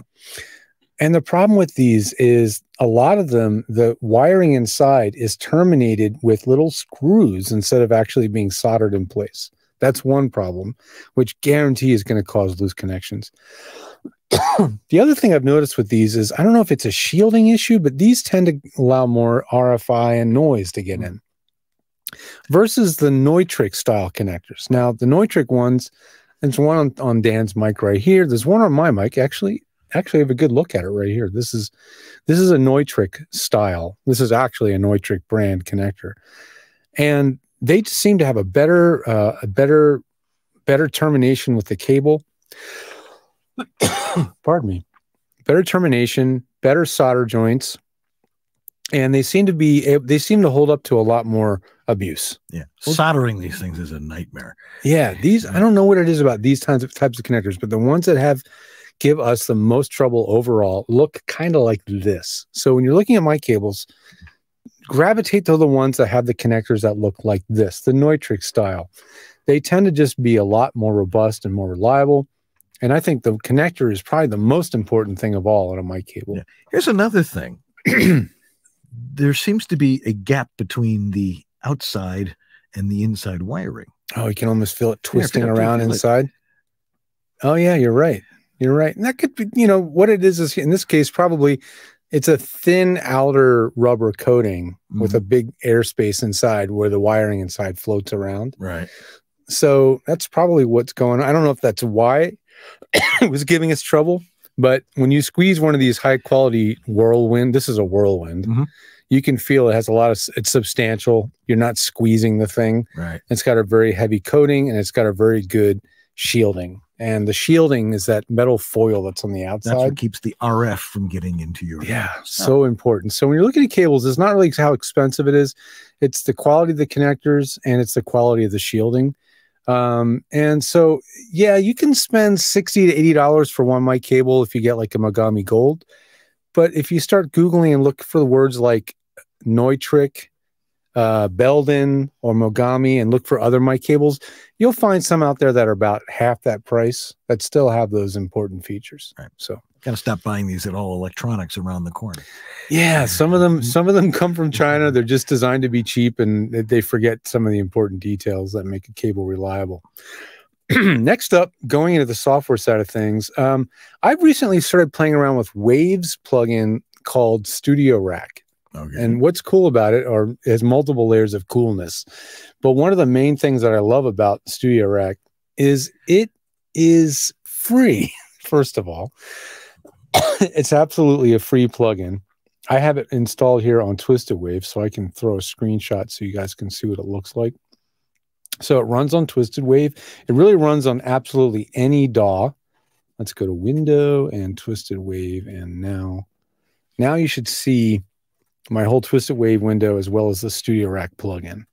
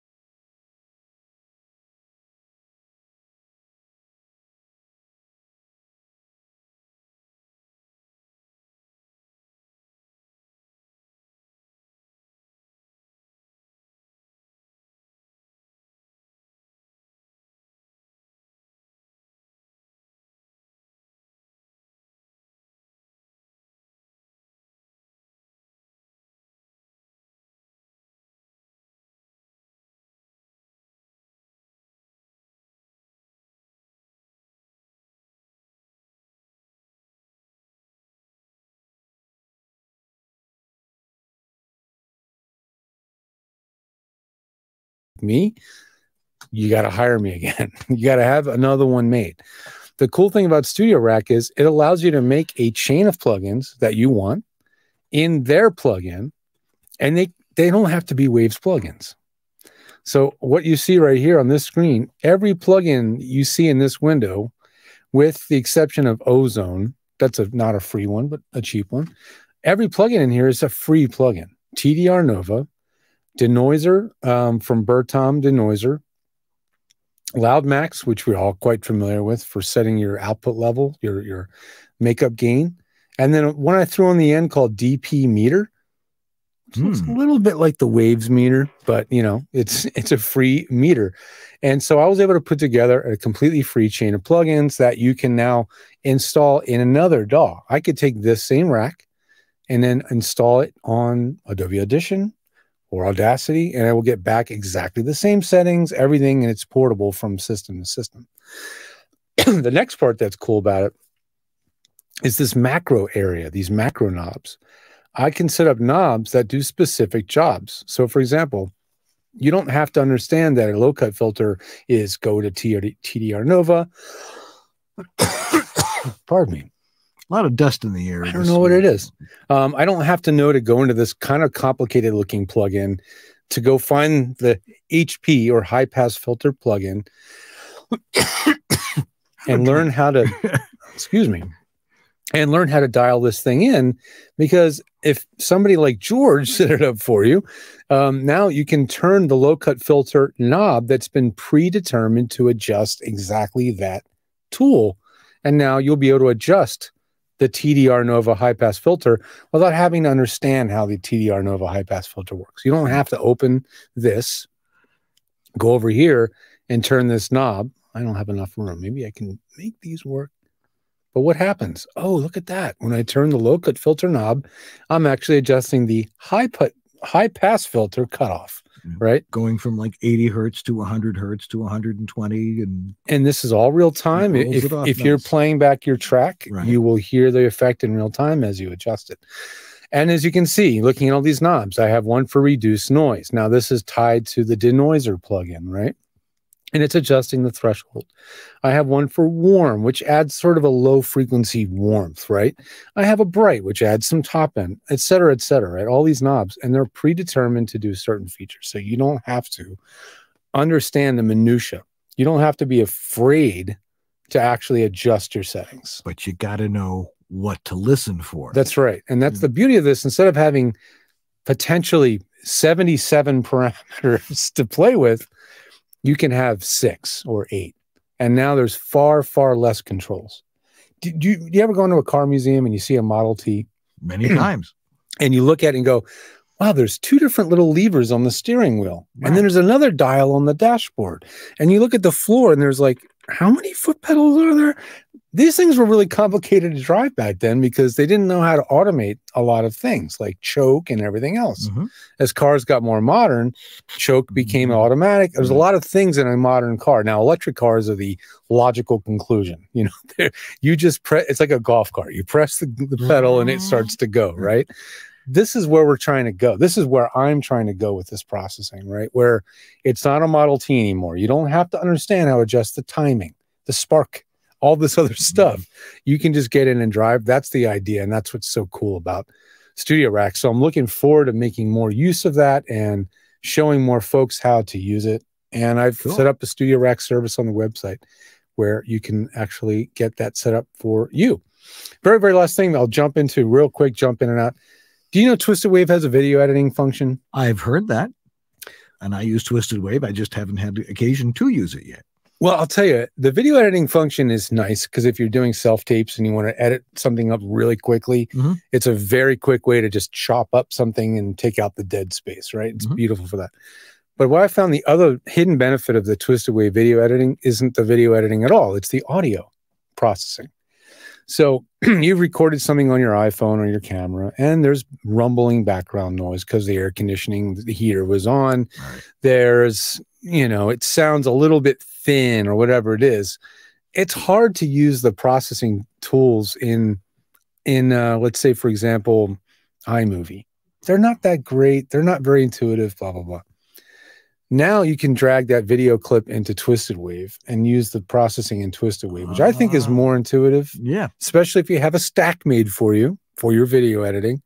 And now you just drag your video in, apply a processing stack appropriate for the video production, and then save the video again. And you don't have to know, oh, wait a minute, now that I'm saving the video again, what resolution am I supposed to save it at? It allows you to what do that. bit rate am I supposed to do? You don't have to think about it. It's just going to use the same settings that the original video had. Wow. So it takes away a ton of that annoying video stuff. You know, there's too many settings in video software because you have to worry about the video and the audio. Twisted Wave I think just makes it so elegant and easy to get a file in, do a little audio cleanup, get it back out again, and not worry about loss of video quality, you know, bit rate settings and all this other stuff. Right. So I thought that was a really, I've been playing with it more, and I found it to be a really useful sort of side effect of having a audio/video editor like Twisted Wave. If you do a lot of video editing, if you're doing a lot of video, because everybody's doing video these days, it's probably a very valuable tool. I mean, I love Twisted Wave because it's just so simple. It is the simple audio editing Twisted Wave equivalent for video. Right. I don't know of anything that's more efficient and easy to operate. Everything else is considerably more complicated. And people are very thankful when we recommend it. I wish we had a nickel for every time we've sold a copy of that. Well, we get it back because we give out the right advice for the right tools, and it comes back around. Exactly. And we get to thank Thomas, the developer of Twisted Wave. He is the man. Thank you, Thomas. You're awesome. Yeah, that's a great program. I actually used it this way. I mean, I usually use Adobe Audition for everything, but if it's a long format thing, let it roll. It's not going to, I mean, not that anything is going to make my computer sweat. We've got those Mac Minis with the M1 chips. Yeah, the M1 chips are smoking fast. But I've gotten used to using Twisted Wave, and you can take a file and just throw it in something else. Yeah. That's the other thing. Is a lot of people are like, well, I want to use this program, but I got to do it through this to do that. And I'm like, you take the file, and you put it in the other one. Yeah, twisted wave's not good for overthinkers. Right. Like if you're like, I want to know every single parameter, no, it's good for very efficient workflow. Yeah. It's like it's a switchblade. Yeah. You know, it's not a Swiss Army knife, so to speak. So that's what I love about it. Anyway, sound treatment, acoustics. Yeah, what have you been dealing with lately? Well, it's been a week of people, as you just mentioned, who overthink things. They read too much. They ask a lot. I mean, it's important to ask questions, sure, but they ask questions of people who don't give them the right answers. Yeah. You know, don't ask on Facebook. Somebody told me that. ... I heard that. ... Right. Yeah. Oh, I get that 4 or 5 times a day. Yeah. One of the things that I keep hearing, and hearing badly, people not understanding the physical difference between soundproofing and sound treatment. Yeah. You know, it's like, should I put more Oralex to isolate myself more? Yeah. No, they are two very different physical things. Right. You have, when it comes to the acoustics of your room, which George and I agree is by far the most important thing that happens with your audio, because if it's clean on the outside when you're doing it, it saves you so much trouble on the back end, because you don't really have to do a whole lot to it if you record it right. Yep. Isolation requires a number of things: mass, thickness, being far away from noise. Like if you live under the runway of an airport, not a great place to be doing voiceover. It's going to be expensive. Right. Let's put it that way. Well, I know it can be done. It can be if you want to spend the money. That's right. And as I always like to say, you live where you choose to live. Yeah. And if you want to do voiceover, you better choose a good place. Out in the woods is a good place. Out in a cow pasture is a good place. Just the occasional moo every now and again. But soundproofing is not easy, and it is by far the most expensive part of having a home voiceover studio. Yeah. So one of the things we recommend is, well, one, find a good closet that doesn't have an exterior wall, right? Doesn't have a window. You got to deal with a closet that has a window. Got to do a window plug in there. Yeah. I mean, it's like right on 3rd Avenue. It's like traffic going both ways. And it's tough too in apartments. A lot of times those closets share a wall with the corridor. Right. Exactly. And yeah, you're clunk, clunk, clunk, and or somebody else flushing a toilet or something like that. Right. So you have a couple of choices when it comes to soundproofing. One, you could spend a crap load of money on something good like a Studio Brooks, or Whisper Room, or Vocal Booth. I mean, there's a lot of companies and there's obviously more now. I think people need to understand this simple concept about booths. They were never designed to do voiceover. They were designed to prevent, and somebody actually called me about this week. I'm going to be doing voiceover, but I have to practice my saxophone. So that I don't want to bother my roommates. Well, you need something like that to do that.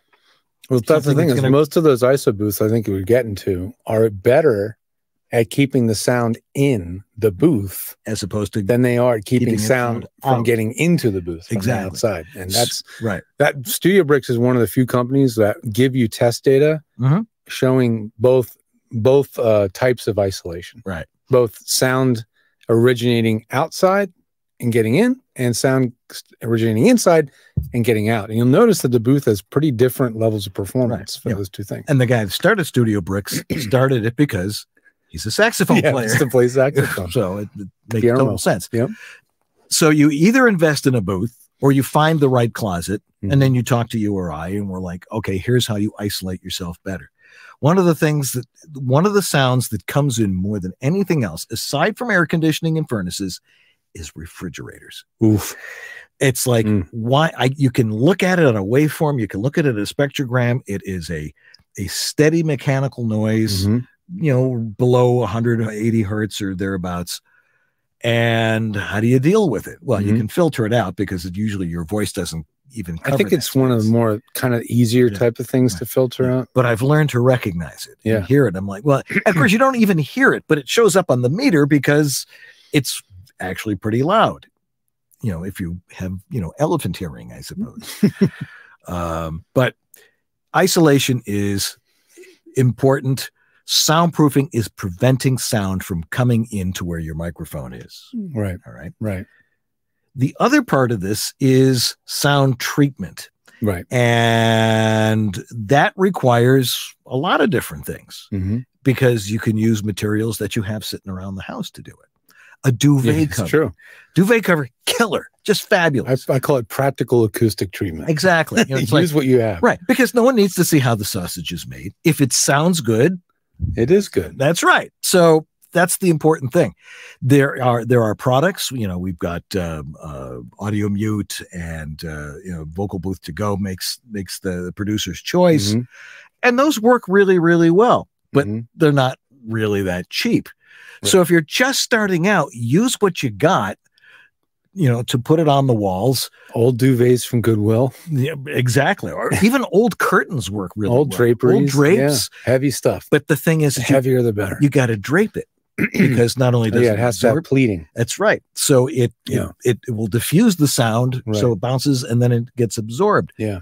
But there's a difference between soundproofing and sound treatment. And if the next person says, I'm going to get some foam to soundproof my studio, soundprooffoam.com. It's not going to help. Yeah. But that one's been driving me nuts lately. Yeah. Well, okay. It's been driving me nuts for about 15 years. Yeah. Ever since we've learned the difference ourselves. Right. Exactly. It's been driving us nuts. Right. Yeah. Anyway, so that's my little rant for this week. So learn that. Get it in your heads. There's a difference between soundproofing and sound treatment. Thank you, Dan. You're welcome. All right. We got more to come. Do we got any questions there, Jeff? Oh, we've got them piling up. All right. We're going to get to those right after these very important messages. So do not go away from VoiceOver Body Shop Tech Talk. This is the Latin lover narrator from Jane the Virgin, Anthony Mendez, and you're enjoying Dan and George on the VoiceOver Body Shop. Have you noticed the increasing demands of clients regarding our home studios? Are they at a professional level to record via over broadcast? I've seen several now demanding cardioid condenser microphones along with AD converters at 24-bit 441K. Now that eliminates the majority of USB microphones. The VO1A and the MicPort Pro solve that problem. You know how I'm always saying that all the equipment we use is designed for making music? The VO1A Harlan Hogan Signature Series Studio Condenser mic is tailored to the unique needs of voiceover recording. And the MicPort Pro 3 from Centrance has been the industry standard audio interface for over a decade, at home and on the road. The new MicPort Pro 3 brings incredible features like the new mic preamp with 65 dB of crystal clear gain, USB-C jacks with adapter for compatibility with standard USB ports, and a stunning headphone amplifier with a super convenient gain switch. You can get them both at voiceoveressentials.com, where you'll see all their great products made just for us VO people. All right. Well, let's talk about one of our other wonderful sponsors, Source Elements, the creators of Source Connect and Source Nexus, and a whole cadre of other tools. Well, the thing about these tools is they're all about facilitating a session in a most efficient possible way. At a certain point in your voiceover career, you start realizing that your job is to make the job of everybody else on the production go smoothly and easily. There's a lot of people out there with talent, right? But at the end of the day, if you're the one that brings the talent and is easy to work with, understands your own tools, and gets consistent performances every time, not just performance acting wise, but technical performance every time, they're going to want to keep hiring you. I mean, that's the bottom line. They want someone that fits into their workflow. You might say you're a cog in a giant machine. Doesn't sound very glamorous, but it's true. And the best voice actors know that that's true. And they're the ones that are going to keep getting hired. So if you want to be that really smooth running cog that really fits into workflows, you probably want to have Source Connect. So go over to source-elements.com and you can just kind of kick the tires over there. Get your account set up. You can get a trial license and see how it works. And if you want help, they have tremendous amounts of training and resources. I am also available over at georgethe.tech to help you with our tech team over there as well. So there's lots of resources. Anyway, thank you, Source Elements. Let's get on with the rest of the show. There's too many questions. Let's get to it. Hey there, I'm David H. Lawrence, the 17th, and with my company VO Heroes and my team of coaches and my community of voiceover talent, we guide voiceover actors along their journey. And you may be watching VOBS here and not nearly as far along as many of the other people who are watching. You may not even have started yet. And we actually specialize in helping you do just that. So if you're watching all the stuff going on here on VOBS and going, I have no idea what they're talking about, I don't know, but I really want to do this, I'd really like to help you. Please go to voheroes.com/start. That's voheroes.com/start. And you can take our Getting Started in Voiceover class, which tells you everything you need to get started as a voice talent. And I'd love to hold your hand along the way and help you with that journey. Again, voheroes.com/start. That's voheroes.com/start. This is Bill Ratner, and you're enjoying VoiceOver Body Shop with Dan Lenard and George Whittam. VOBS.TV. And we're back here on VoiceOver Body Shop Tech Talk, and we got questions from our amazing worldwide audience. You guys tune in, you know you can ask the questions here, and we appreciate it. And Jeff Holman is over here typing them down just as fast as you are typing them in. It's pretty amazing. Anyway, this one came from email, right? The first one? Absolutely, from Daniel Britt. All right. This is a fascinating question. Why don't you read it? So, alrighty, I've stopped coughing now. I can read it. Good. I have a whisper room booth in the basement of my house. I've taken care to use double sheetrock on the ceiling above my whisper room and plan to add mass-loaded vinyl to that construction as well to help mitigate footfall noise. Football noise? Footfall. Oh, footfall noise. Yes, footfall noise. Yeah. Okay. But an idea hit me. Would there be any benefit to surrounding my whisper room with MLV instead? If I don't necessarily need the whole basement to be sound treated, can I essentially place the MLV either inside or outside the walls of the whisper room and achieve some of the same benefit and ultimately take it with me if I move, rather than installing it permanently in the ceiling above me? Wow. You're going to need a crane to get it out there. That MLV is heavy. So very heavy stuff. Typically it's 1 pound per square foot. Oh, jeez. Right? It's pretty heavy stuff. It's close to as heavy as like a sheet of drywall. So MLV, there's a lot of misconceptions about what MLV is good at and what it's not, right? Or mostly what they think it's good at. Here's where you don't want to use MLV. This is where it's a big waste of money. Putting it flat up against a sheet of drywall or putting it between two pieces of drywall, just making a sandwich. Right. This is not a good use of MLV. If you're going to spend that kind of money, you're not getting the maximum benefit. If you're going to just sandwich it, I hit this mic again. This is why we put mics up here, folks. That's right. Only for on camera do I do this. See, I don't have this one. The whole point of MLV is that it's allowed to be left limp. It's limp. So mass-loaded vinyl is flimsy. It's flexible. And it does its job when it's allowed to be limp. So if you have it flat against something, just glued to a wall, or just stuck to something else, you might as well just have another layer of sheetrock.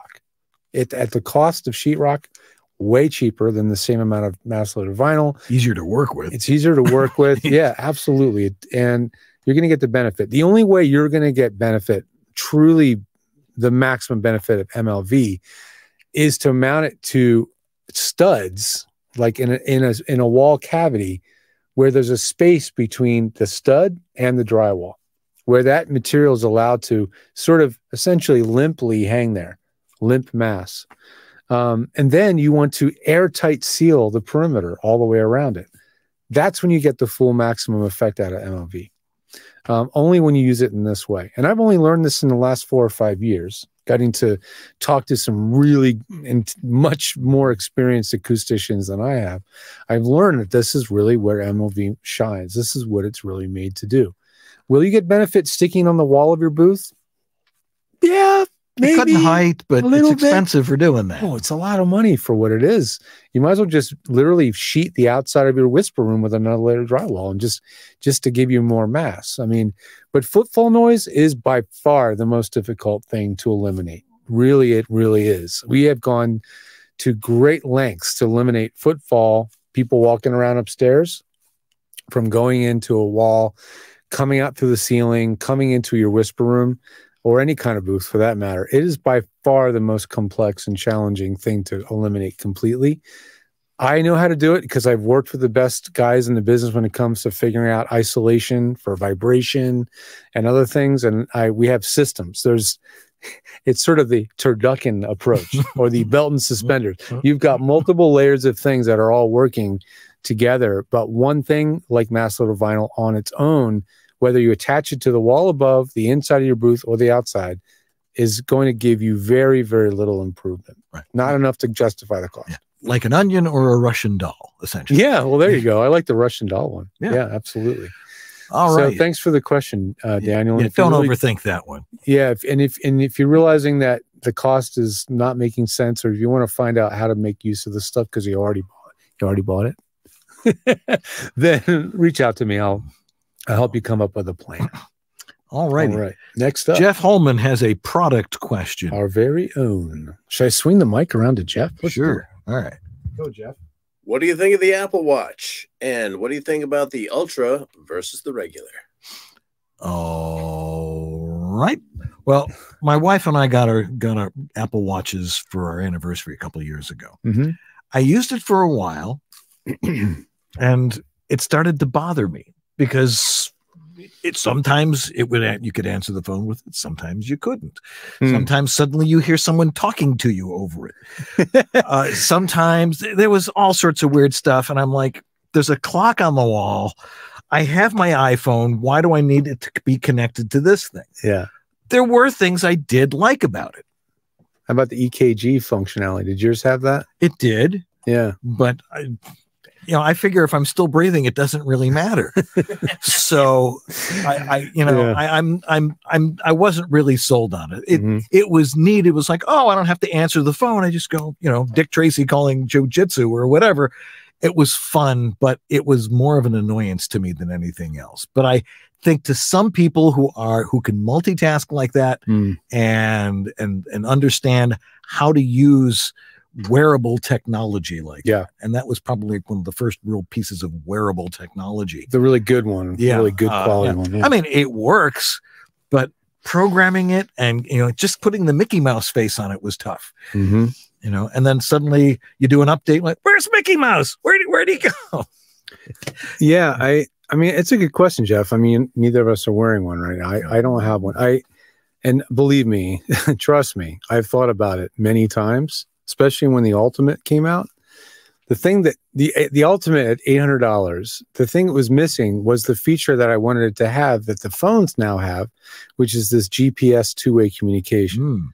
For someone that goes out mountain biking and is off I'm completely off the 5G LTE network a lot. San Gabriel Mountains, all that stuff's off the grid. Like you are offline all the time. And it's stressful for your lovely partner at home who's wondering when the heck you're coming home. Where are you? Are you alive? Handlebars. Right. And so the iPhone 14 has that feature, but the Ultra Watch doesn't. Now, if the Ultra Watch had it, and I bet the next one probably will, that's a lot more compelling because it's built into the watch. It's all new all the time. And that feature, I think, would be kind of worthwhile. But that's the problem. The problem is, and I love tech, but I think I would be futzing with that thing constantly. That's what I didn't like. Fiddling with it, wanting to look at it. It's bad enough that the phone is this constant addiction to hold it. I think I would just be using it constantly. The one thing that I would use, I might buy like a cheap used one just for this one thing, and that is it can be a second screen for your camera on your phone. So if you're doing self-tapes with an iPhone, right, and you want to shoot with the good camera, the one on this side, it's a big pain in the ass because you don't know if you're in frame, you can't hit record, etc. But with the watch, you can preview the camera on the watch and hit record on the watch. That is like, to me, the killer. That's the killer app. That's the one thing that maybe I'll get like the Apple Watch 3 on eBay, just to have that feature. But I don't think I would wear it all the time. I wear a Garmin watch when I go mountain biking. It's cheaper, it's lighter, the battery lasts for a week. I don't have to think about it. It tracks my ride. It does what it needs to do. It has heart rate tracking and stuff. Yeah. So I don't know. I'm so tempted, but it's gadget. Yeah, too much gadget. Get a Fitbit. Well, yeah, again, my Garmin was like $90 and it does just enough stuff. Yeah. It'll show me notifications. I can read a text on it. I can't reply, but I can see if it is important. And it's nice if your phone's in your pocket or not on you to have something occasionally that gives you a text message. How many times do you miss texts? Oh, I didn't see that until later, but that is handy, and it's just distracting enough, not to the point of being constant annoyance. So, I don't know. There you go. It's not an easy answer, but I hope that was helpful. Very helpful. Yeah. Okay. Grace Newton asks, for the guys on Tech Talk, that would be you and me. Oh, us. Right. Yeah. What are the pros and cons of the new Rode NT1 5th generation, especially for one who likes to record well up front and do less editing in post? Well, gee, that sounds like just about everybody. Sure. Now the Generation 5, that's the combination XLR and USB. That's right. Yeah. Now the NT1, now that's a mic that I recommend all the time. I would call it a gold standard at this point. Right. At the budget level. Right. Absolutely. Right. And the fact is it's great price. This particular model is very versatile because you can use it it's got its own interface in it, right? But you can also hook it up to XLR and it becomes just a regular good old Rode NT1.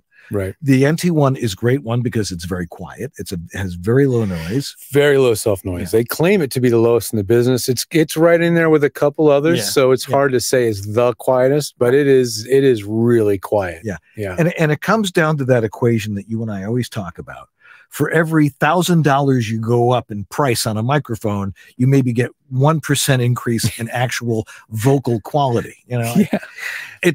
And sometimes it's worse. Yeah, because the mic has too much color, everything, or too sensitive, or too much character, or whatever. Yeah, exactly. So the real bottom line with a microphone. Mm-hmm. And this is one that, people have yelled at me about it and said that you're absolutely wrong. I'm like, oh man, there is no microphone out there that is going to change the way you read copy.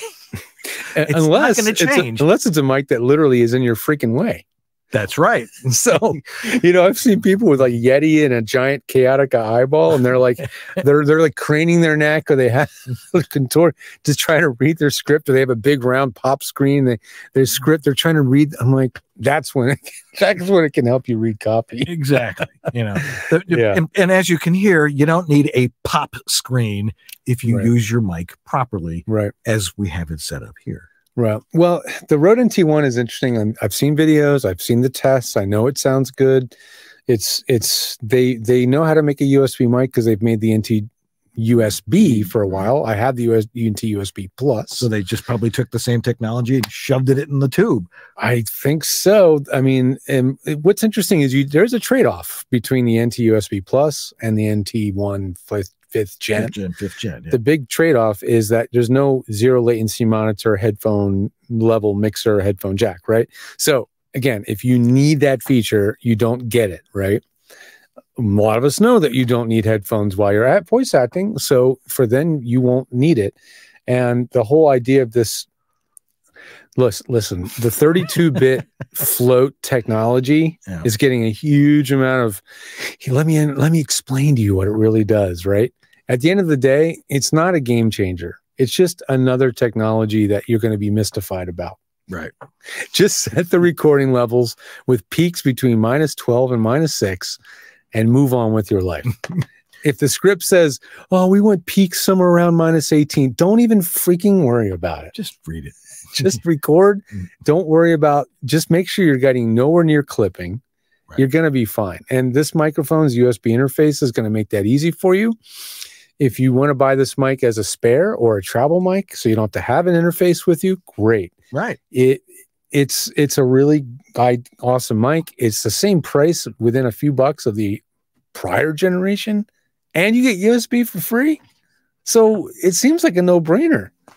I don't know. I want to try it. See how. Yeah, I woun't like buy it if I already have an NT1 and an interface. Right. I wouldn't need that. Right. Yeah, I already have that. But if you want that backup capability or that all-in-one capability, then it's cool. So anyway, good. It's a good product. Yeah. It's proven technology. Yes. Tony DeSandro, you get this one. All right. I'm a newbie to VO. Welcome. Well, great to have you. I'm glad you're here. And have been trained on Audacity. Good. Sounds like you prefer Adobe Audition. Appreciate your thoughts on Adobe Audition versus Audacity. I'll go and then Dan goes because we both have opinions.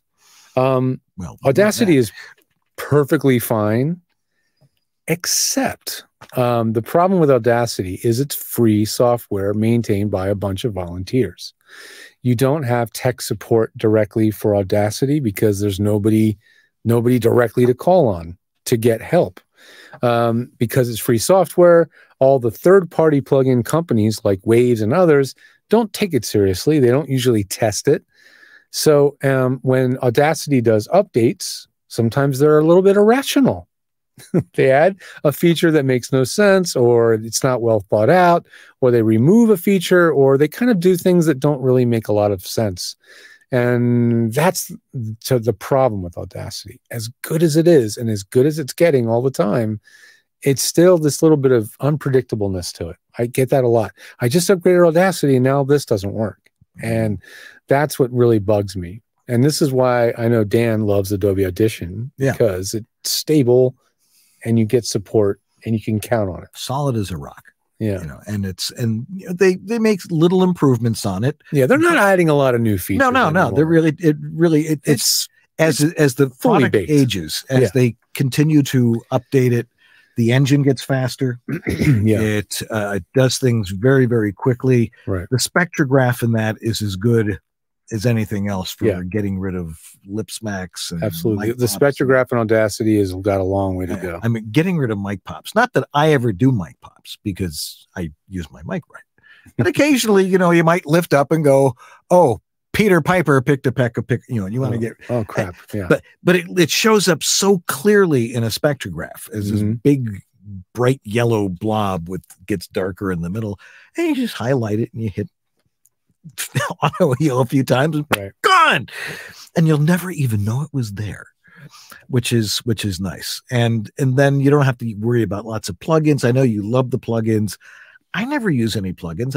I find that software that has like Audition or even Twisted Wave has basically everything you need to produce proper recording, for voiceover. Yeah. If you record properly. As we said, the environment has to be right, your mic technique has to be right, and you've got to understand how to set levels properly. And that's another one that people don't get. It's like, because as you say, you're getting instructions from engineers who currently don't know what they're talking about either. It's know what game of telephone. Right, exactly. It's oftentimes you're seeing these specs from, casting companies and video game companies, and they don't really understand. How would you even get that number to begin with? Right. How would you measure that? I remember an email thread that you had with the producer that was talking about that. Boy. And it was like, well, they said this and they said that. And you would not realize it's like, well, this person talked to that person, that talked to this person, that.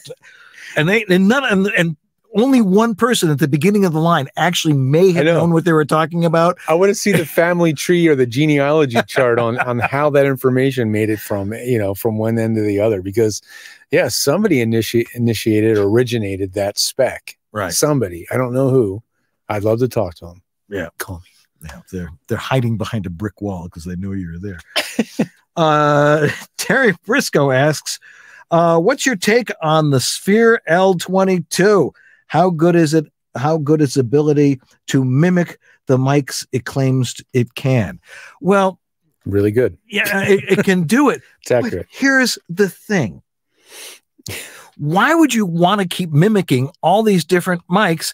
It's not going to change the way you read copy. I don't get that at all. If it's a good mic on its own, if your environment's right, you set your levels right, and you use it properly, what do you, okay, maybe it sounds like a U87.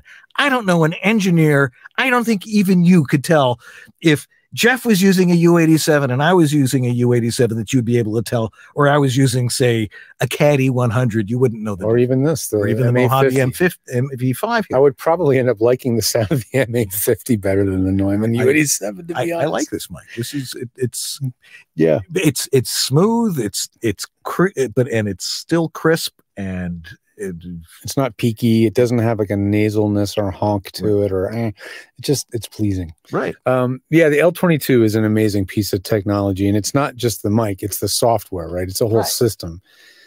It has a learning curve. It has an expense attached to it. It's really impractical unless you also have already invested in an Apollo. It's harder to get, you can use it without the Apollo, but you won't get the same kind of workflow. And yeah, it's amazing if you just have absolute incurable gas. Yeah. Or like you're a guitarist and you're like trying to do different things and different effects. Yeah, if that's not voiceover. If you're a multi-instrumentalist performer and you need to record drums and a guitar and an acoustic guitar and then a cello and then some singing, and you don't want to have 12, 15 microphones, it makes a heck of a lot of sense. If you're a voice actor and you don't know, your career is stuck. You don't know what it is. You've tried everything. You've been to the best coaches and you're like, I just got to get a new mic. Okay, go ahead and give it a shot. Because at least then you're not married to one choice. You can now try with other mics. It's kind of the Tinder of microphones. Tinder of microphones. You don't have to commit to Not anybody. that I know from personal experience. You can swipe left and right and try them all out until you find one you like. And then when you're done, sell it and buy the real thing. I had more fun with my ribbon mics. It was like, well, that's you can, if you've always wanted to play with ribbon mics, there's ribbon mics in the Sphere and you can play with those too. So exactly. It's great for playing around and it's fun to experiment with. And yes, with the right training and the right tech setting it up for you, yes, I can help you. It can sound amazing. If you're just playing around with it, it will lead you down many, many rat holes of distraction. Okay, we got a couple more questions. One's a comment. Okay. Which, we appreciate your comments, but it's our show. We get to make all the comments. And one is about AI, and John Bailey was talking about that last week. Yeah, that came up when John Bailey was talking about it. Yeah. Gotcha. We didn't get to Terry's comment. Gotcha. Right. Okay. So, last one. What do you think of the MK600? I haven't used it. Using the AA battery for on-the-go recording with its high-pass filter that's on. I'm not familiar. It's a noisier MKH460. That's the MKH600 is fine. It's noisier. Yeah. Like it's just got more noise. Okay. It's hissier. Yeah. Bottom line. Terry, I know you want to get your comment out. AI won't be able to replace character acting, but it is a real problem for VO genres like corporate narration and IVR. Yeah, you're probably right. Right. Well, we don't know. We just don't know. When it comes to AI, I think it's a whole nother discussion that, maybe we need to bring all these conferences are going to have roundtables about AI. We have a webinar coming up with World Voices with a bunch of different experts on it, people who are licensing voices, people who are using it, and that's I think it's on the 23rd. So join World Voices, and then you can listen to that webinar and figure that one out. But we're going to hear a lot about that at VoiceOver Atlanta for sure, which you and I will both be at. And very quickly, just to put Rob Williams' question to bed, you're using a 15-year-old version of Adobe Audition that's not supported. What do you want? What do you want? What do you want for nothing? Exactly. All right. Sorry. Well, that's going to do it for your questions and for Tech Talk. And we're going to take a quick break right now, and then we'll wrap it up right after these messages. Yeah. Hi, this is Carlos Alazraqui, the voice of Rocco, and you're watching VoiceOver Body Shop. Your dynamic voiceover career requires extra resources to keep moving ahead. There's one place where you can explore everything the voiceover industry has to offer. That place is voiceoverextra.com. Whether you're just exploring a voiceover career or a seasoned veteran ready to reach that next professional level, Stay in touch with market trends, coaching, products, and services while avoiding scams and other pitfalls. VoiceOver Extra has hundreds of articles, free resources, and training that will save you time and help you succeed. Learn from the most respected talents, coaches, and industry insiders when you join the online sessions, bringing you the most current information on topics like audiobooks, auditioning, home studio setup and equipment, marketing, performance techniques, and much more. It's time to hit your one-stop daily resource for voiceover success. Sign up for a free subscription to newsletters and reports. It's all here at voiceoverextra.com. That's voiceoverextra.com.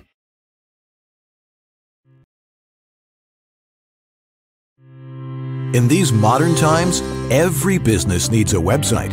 When you need a website for your voice acting business, there's only one place to go. Like the name says, voiceactorwebsites.com. Their experience in this niche webmaster market gives them the ability to quickly and easily get you from concept to live online in a much shorter time. When you contact voiceactorwebsites.com, their team of experts and designers really get to know you and what your needs are. They work with you to highlight what you do. Then they create an easily navigable website for your potential clients to get the big picture of who you are and how your voice is the one for them. Plus, VoiceActorWebsites.com has other great resources, like their practice script library and other resources to help your voiceover career flourish. Don't try it yourself. Go with the pros. VoiceActorWebsites.com, where your VO website shouldn't be a pain in the you-know-what. We are the World Voices Organization, also known as WOVO. We're the not-for-profit industry association of freelance voice talent. VoiceOver is a complex entrepreneurial business.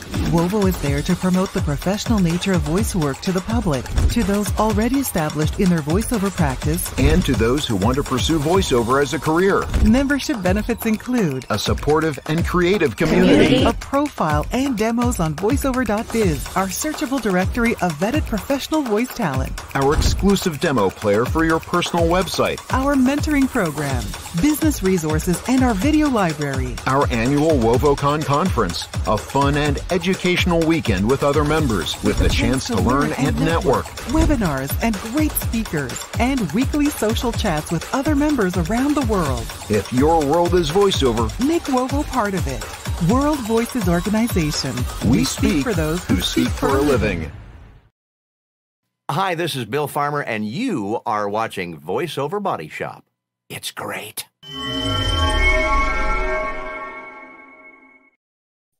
Are we on? I think we're on. She didn't point to us, so how are we supposed to know? I mean, she's a good director, but, you know, you got to go like this, and then, okay, especially if you're not looking at everything. Next week on this very show, I know we have a great guest coming up. I'm not going to say that person's name, because eventually they're going to write back to me. There's two people actually that I'm waiting working for them to reveal themselves. That's right. You know, like I'll talk to them on Facebook, send them an email. They said they wanted to do the show. So many great guests to be had. We just have to be persistent and patient. Yeah. But speaking of great things, there are people who donate to our show to help us defray the cost of doing this perfectly every week like we do. Let's see here. Robert Leadham. Oh, yes. Thank you, Robert. The Bristol Group. Stephen Chandler. Casey Clack. Jonathan Grant. Thomas Pinto. Shelley Avellino. Greg Thomas. Dr. Voice. Antland Productions. Martha Kahn. 949 Designs. Christopher Epperson. Sarah Borges. Philip Sapir. Brian Page. Patty Gibbons. Rob Ryder. Shauna Pentington Baird. Don Griffith. Trey Mosley. Diana Birdsall. And Sandra Manwiller. All righty. Hey, homevoiceoverstudio.com if you want to talk to me about getting your home voiceover studio right, or you have no idea what you're doing and you're like, what equipment do I buy? Go over there. For the advanced stuff. Well, advanced stuff, but also I'm actually going to VO Atlanta. I'm actually a speaker. Yeah. I'm paying to be a sponsor so I can be at VO Atlanta. Yeah. And I'm doing an X session. So help me offset the cost of attending VO Atlanta, would you? Showing up. Can I hang out in your session? Yeah. So the X session, I think there's 12 seats. Yeah. Last time I checked, I think I had 8 remaining. So there's plenty of seats. It's $199, and it's 3 hours of me talking about mic to MP3. It's really sort of just everything you need to know to get great audio and get it quick. Like y'all don't have time to mess around. So it's like, how do you get efficient, great sounding audio to your clients with the least amount of fuss and all that stuff? So that's what mic to MP3 is about. So if you're going to VO Atlanta, check out my X session, please. I'd love to see you there. It's on Thursday.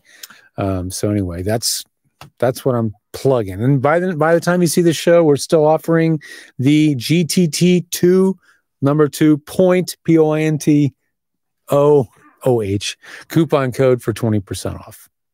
That's good till the end of March at the new GeorgeThe.Tech. Excellent.